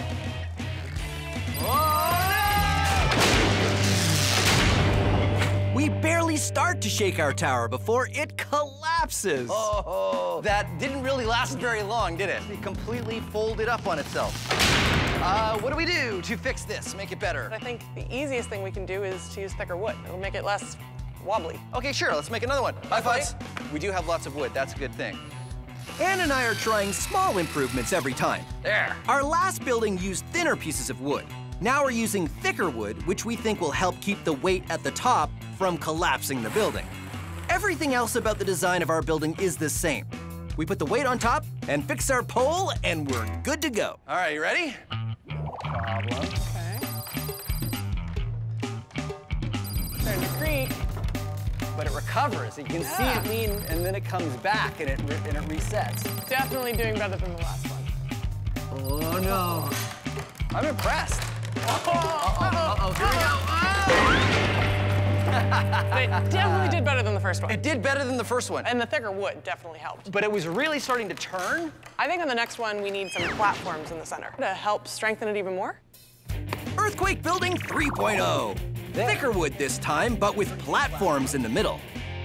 So we're gonna see how well this version works with these middle parts that'll hopefully reinforce. And they're just like the floors of a building. Okay, well, let's find out if it's gonna make any difference. Starting to wobble a little, but it looks pretty good. As soon as we start shaking, it's really obvious this building is more solid. Uh-oh, starting to creak. Oh, it's really starting to creak. The platforms in the middle really seem to improve the structure. You can see it bend all the way over and still recover. But still, it wasn't long before... Really starting to lean.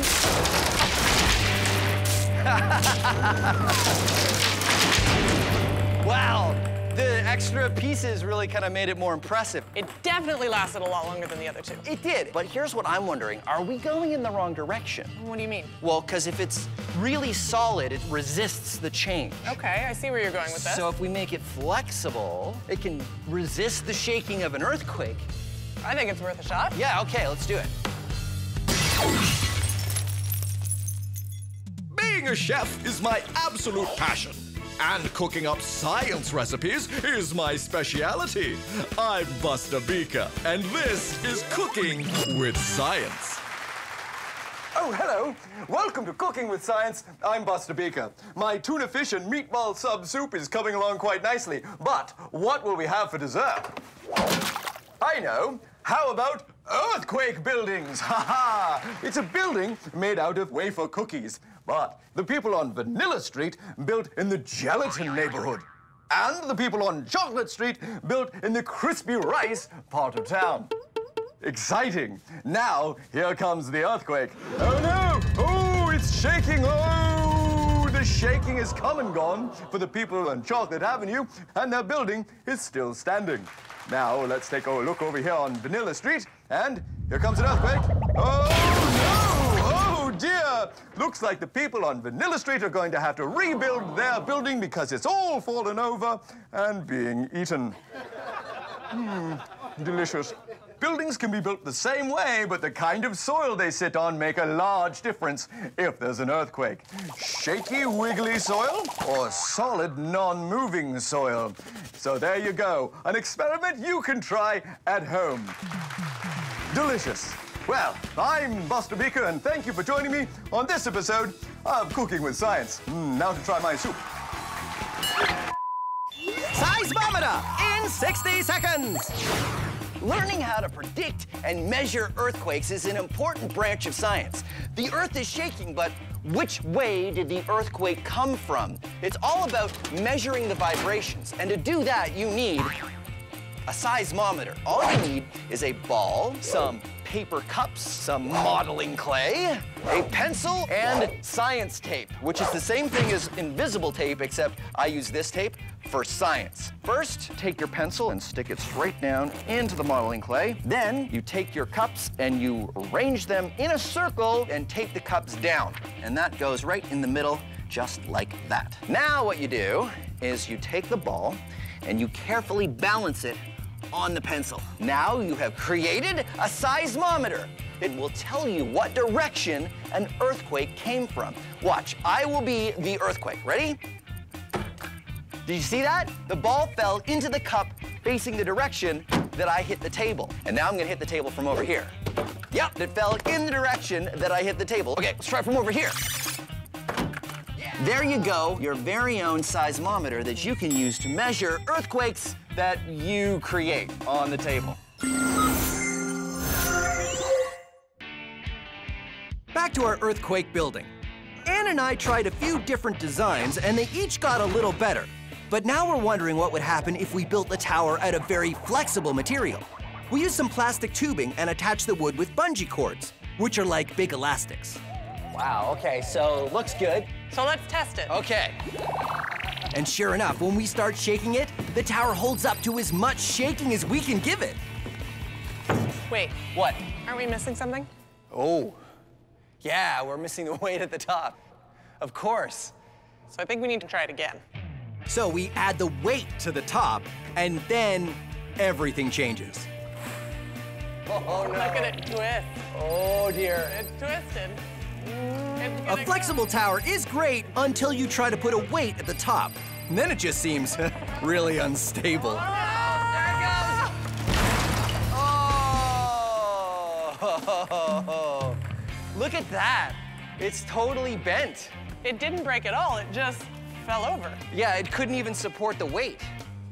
So it was almost too flexible. So I guess we should go back to a more rigid design. Mm-hmm.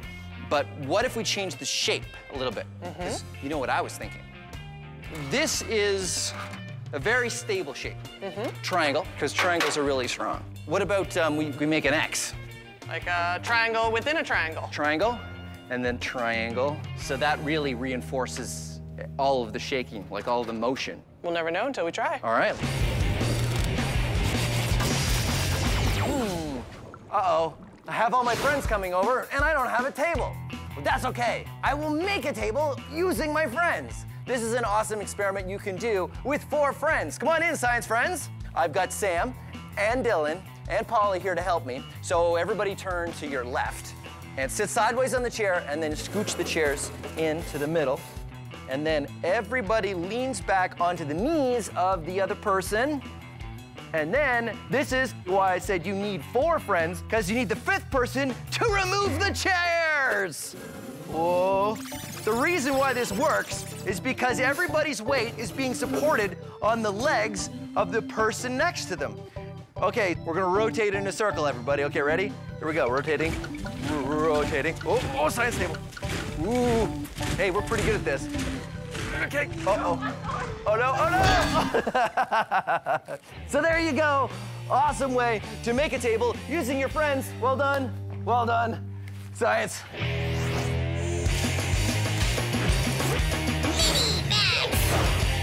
Here's an experiment you can do to impress the adults in your house. You need 3 glasses, all of equal height, and 3 knives, not sharp knives, the dull knives you use, maybe the ones you use at dinner time. Take your 3 knives and put them in a triangle, all equally spaced out. Then move the knives together to make a little triangle, right like that. Then what you want to do is you want to carefully arrange the knives so each knife is going above one knife and below another knife. So there we go. Then you want to take this careful pattern that you created and you want to put it on top of your 3 glasses. One where each handle of the knives are going to be. And if you place it carefully and you've done the over-unders correctly, it will stay up. Pretty amazing. The knives support their own weight. But they don't just support their own weight, they can support a lot more weight too. Pretty amazing, right? This is a great experiment. It's also something really interesting that we can max out. Come on. And here you go, the maxed out knife balance. I've got 3 pieces of lumber and 3 barrels, and as you can see, the pattern is exactly the same. Under, over, under, over, under, over. Ha-ha. So, the question is, how much faith do I have in science? It totally supports my weight. I know it's going to work because I know that a 2x4, which is the kind of lumber I'm using, can hold up my weight. So that means the structure can support me. Science! You know what the cool thing is? The cool thing is that even though it's holding me up, each one of these pieces of wood is only up because it's supported by the others. You pull one out and it all falls apart.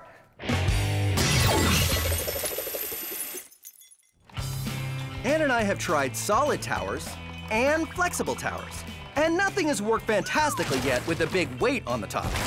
Having a big weight on the top of our tower means we need something that will resist the movement of that weight.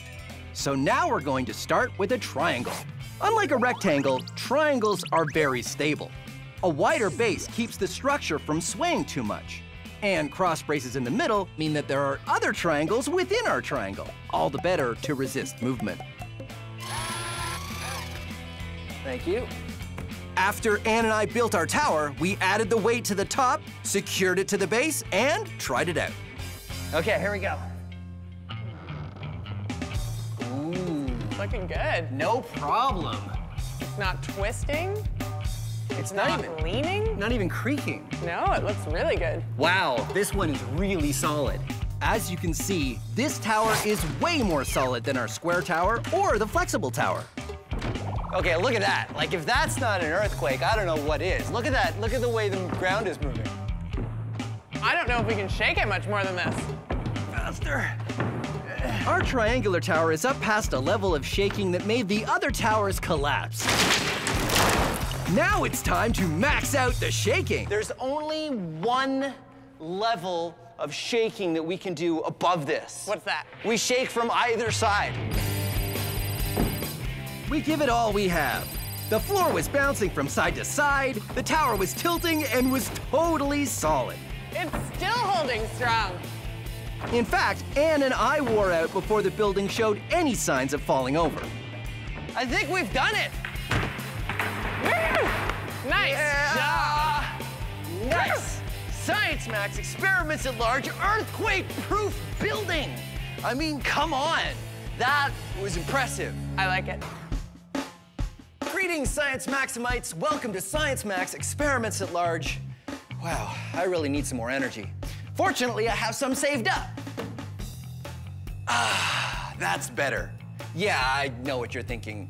Storing energy like that doesn't make a whole lot of sense, but you can store energy, and that's what this episode of Science Max Experiments at Large is all about. In fact, I'm gonna store some energy in this container simply by putting it up here on the top shelf. More on that later. But right now, let's look at another way that you can store energy and release it in a really fun way. We're gonna make a spool racer, and it's pretty simple. Here's all you need. You need some science ribbon. Now, if you don't have science ribbon, you can use regular ribbon, but the ribbon really isn't important. It's the spool that's important. You'll also need a washer, elastics, pencil or pencil crayon, popsicle or craft stick, and science tape. Science tape is the same as invisible tape, except I use this one only for science. Here's how you build it. Break the popsicle stick so it's smaller than the diameter of the spool. Then put the elastics on top of the pencil and pull them tight, thread the popsicle stick through, and feed it all through the hole of the spool. Grab the elastics on the other side and pull out the pencil, and everything will be threaded perfectly. Then stick on the washer and thread the pencil through. Finally, tape the popsicle stick down so it doesn't move. And if any of these steps are a little too fast, don't worry. All of the instructions are up on the website. That was cool. I can't make it go away. I can only make it come up. So there you go, a spool racer. And here's how it works. You spin the pencil around, and that twists the elastic. Now that elastic is gonna wanna unwind, right? So just keep spinning that pencil around until it's good and tight. And then when you put it on the ground, the pencil's gonna wanna unwind, but it can't because the table's in the way now, which means that the energy is gonna transfer to the spool, which is gonna turn, whoa, and it's gonna drive away. Yeah, let's try it out for real. So why does this work? It works because the elastic is coiled, right? Yes, and because I'm putting in the energy to twist it.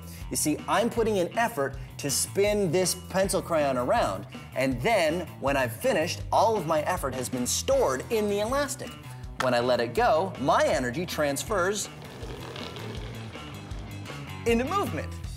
So that's, that's what we're gonna do today, Science Maximites. We're gonna max out the spool racer. I think Anthony would really know how to help me with this. So, I'm off to the Ontario Science Center. Come on.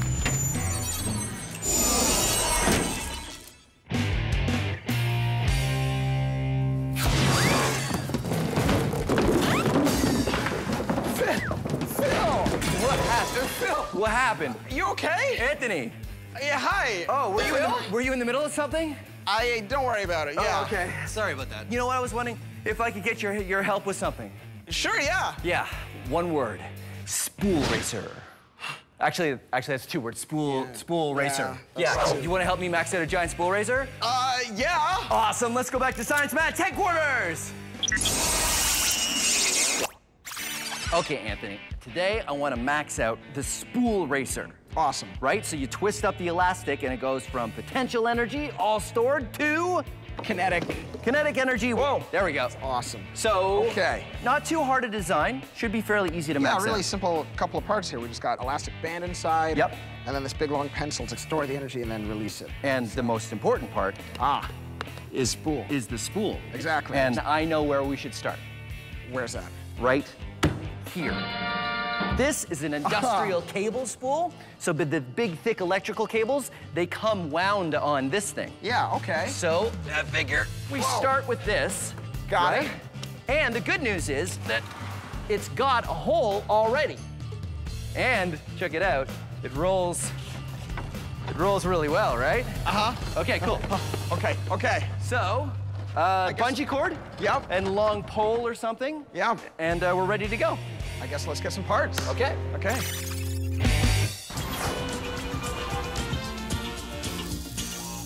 Oh, hey, how you doing? You want to buy something? I got a lot of stuff here, and I got a special today only.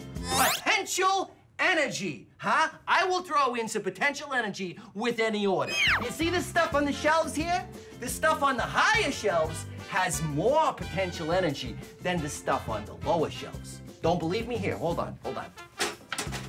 Look at this state-of-the-art traffic controller. Right now, it's sitting up here on this high shelf. Now, if it were to fall, it would be going fast, which means it would have a lot of kinetic energy.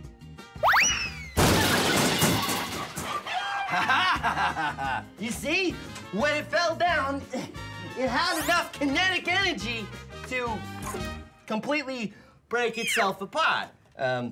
Yeah, well, that's the difference between potential energy and kinetic energy. Look at this bagel, just sitting here, not moving, minding its own business on top of this ramp. It's all potential energy and no kinetic energy. And when it gets to the floor, it's all kinetic energy and no potential energy. Woohoo! And now it has neither because it's on the floor and it's not moving. 5-second rule. And now you know your energy. So what do you say? You want this thing? Tell you what, I'll give you a discount because you know it's gently used. Hey, I'll even throw in this bagel, huh? Also gently used.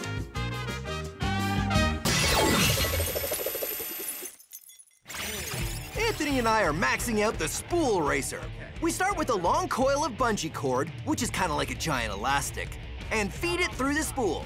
Then we put on a big piece of plastic to act as our washer and use a long pole as the pencil. We flip the spool on its side to wind it up. Then we flip it back and it's ready to go. All right, so we have it all wound up and we're ready to try it again, but with one change. Phil. Yeah. What's with the trike? I ride the trike. It's like I always say, what's the point of building something big if I can't ride it? There's no way you're gonna fit on this thing. No, I don't put my feet on the pedals. I put my feet here on the back, right? And okay, then, yeah, I get it. You got it? Hold on, I gotta do my helmet up. Safety first. You ready? I'm on it. Okay, 3, 2, 1, go. Oh, it's working. It's working. Amazing. All the stored energy in the bungee cord is being released, and the spool starts to turn. There's even enough energy that I can get pulled along behind it. It's not going that fast, though. No, and it's pretty good, though. It still pulls me, right? Yeah, pretty good. So, spool racer, actually able to get pulled by it. Yeah. You know what? I think we can go even bigger. Bigger? Yes. Well, what did you have in mind? I'm glad you asked.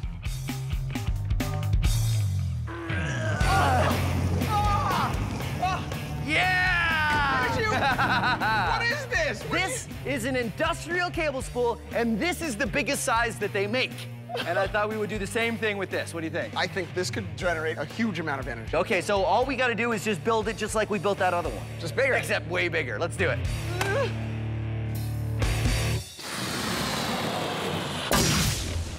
When you set a domino on its end, you're giving it potential energy because it can fall.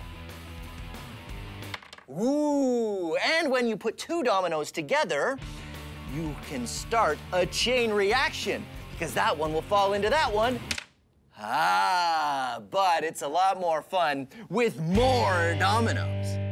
Setting up a run of dominoes is a lot of fun, but it takes a flat surface and a steady hand. And if you want to do it yourself, add gaps, so if one part falls, it doesn't take out the whole run. Last one. There. I had some dominoes left, but I did it. I made the Science Max logo. See? Science right? Max! Sort of. Let's see how it works. Ready?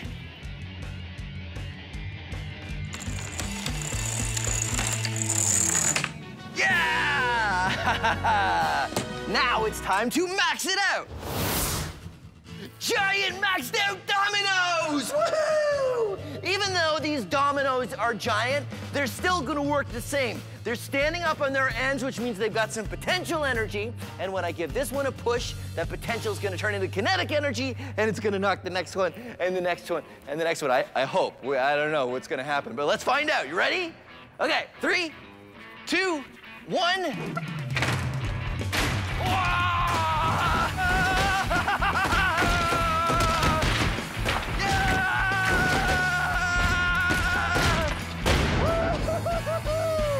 Giant dominoes!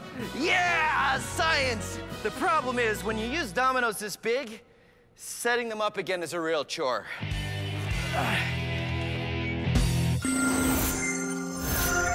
This is a mousetrap, but don't worry, no mice are gonna be harmed in the making of this episode. Mousetraps are a great example of stored energy. You see, in order to set a mousetrap, you have to push this bar back, and it's hard to do because the spring holds it. And then you set the mousetrap by putting this little lever underneath this very sensitive trigger, and once you have it set, all that energy is stored as potential energy, but it'll go off with just the slightest touch, releasing the energy. So what if I had a number of mousetraps and they're all set and all of that potential energy is stored up and I dropped a number of ping pong balls on them? Well, then I could set off a chain reaction where one mousetrap flies and hits another mousetrap that hits a ping pong ball and then they all go. Now this is something you can try at home, but do not set the mousetraps yourself. It can really hurt if it snaps on your fingers, so you should probably ask an adult to help you, and then you can see how brave the adults in your house are. Okay, you ready? Here we go. Mousetrap chain reaction.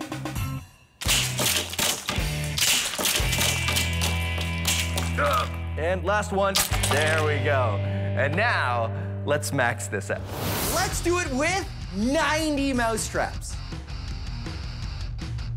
And this is a crate of ping pong balls. So, let's see what happens when we put them together.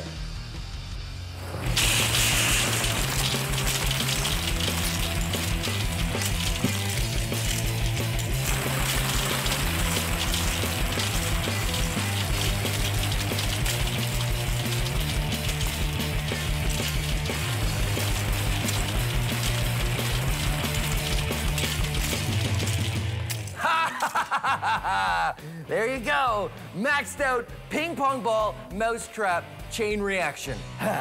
Awesome.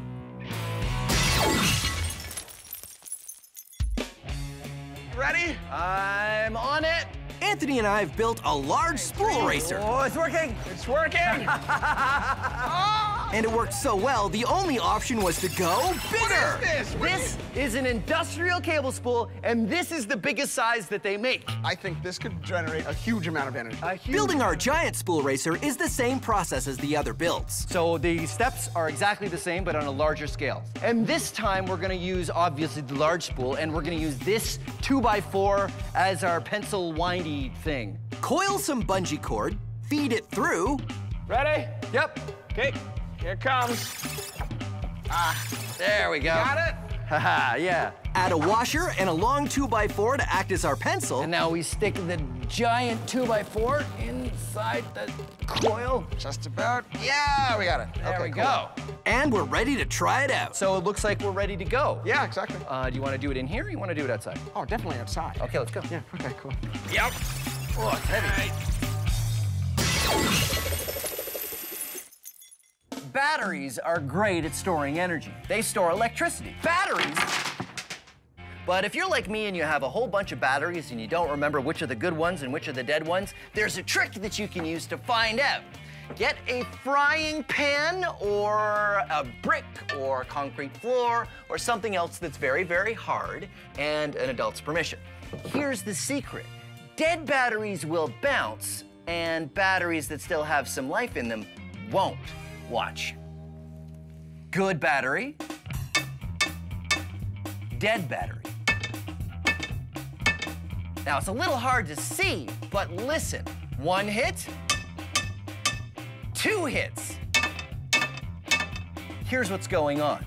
See, batteries store electricity in the form of a gel, sort of like modeling clay. This is modeling clay, fresh from the fields, where the pits, the mine, wherever modeling clay comes from. And this is modeling clay I've left out for about 5 days, so it's all dried up and hard. Now, when modeling clay is new, it's all wet and soft, and when you drop it, it doesn't bounce very well.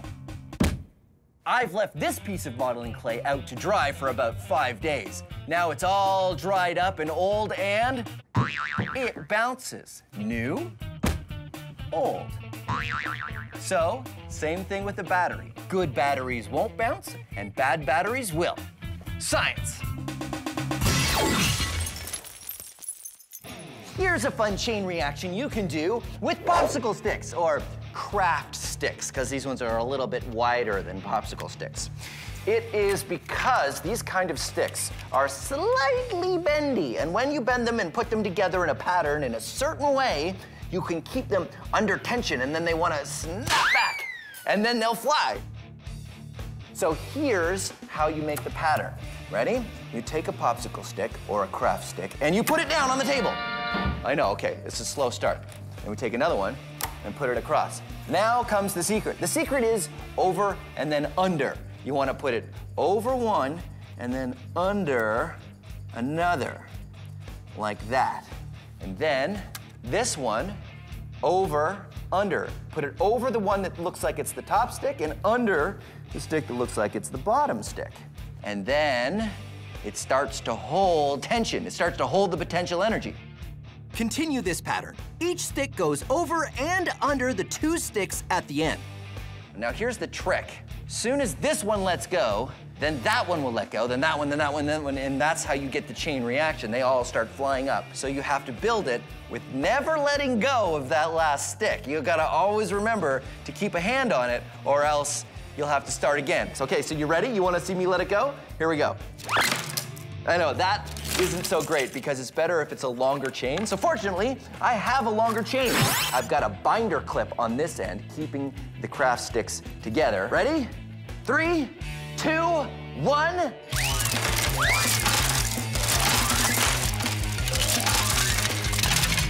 Wow! Release of kinetic energy from the potential energy of winding all the craft sticks together. Fun, and you can totally do it at home. Now, let's max it out. Behold, almost 800 craft sticks in a long, nicely designed triangle. Ready?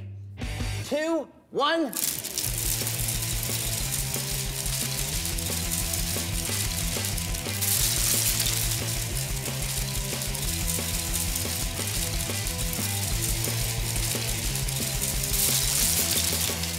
Yeah! Craft stick chain reaction.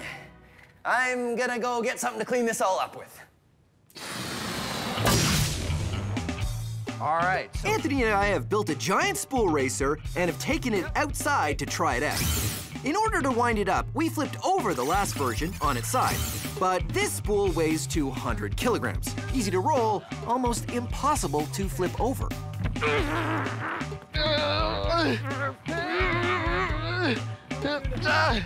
Come on, get it. I don't think it's gonna work.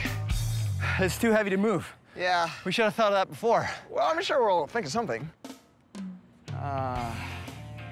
So Anthony and I thought about it.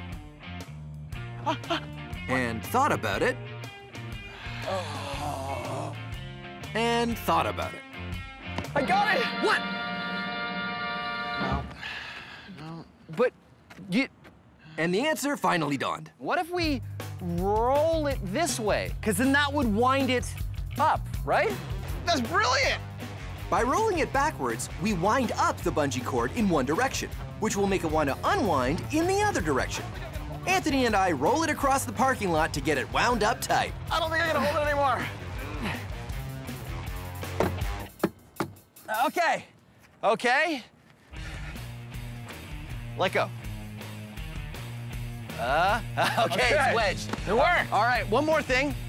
We're gonna hook the trike up to this one as well. Okay.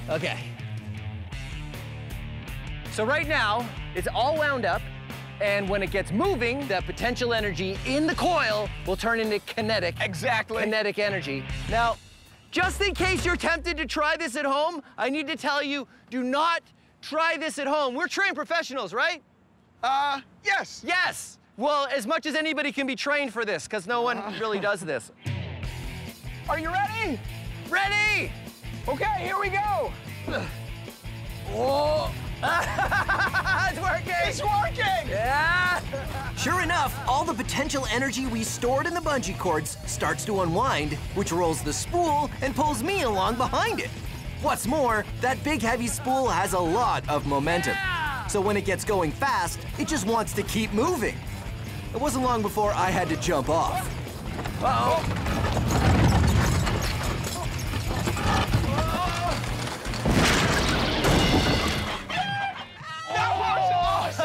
That was so cool. Oh, that was amazing. All right, that had a lot of kinetic energy. That was a ton of kinetic energy. There you go, Science Max, experiments at large, massive spool racer. Your turn next? Yeah. Okay.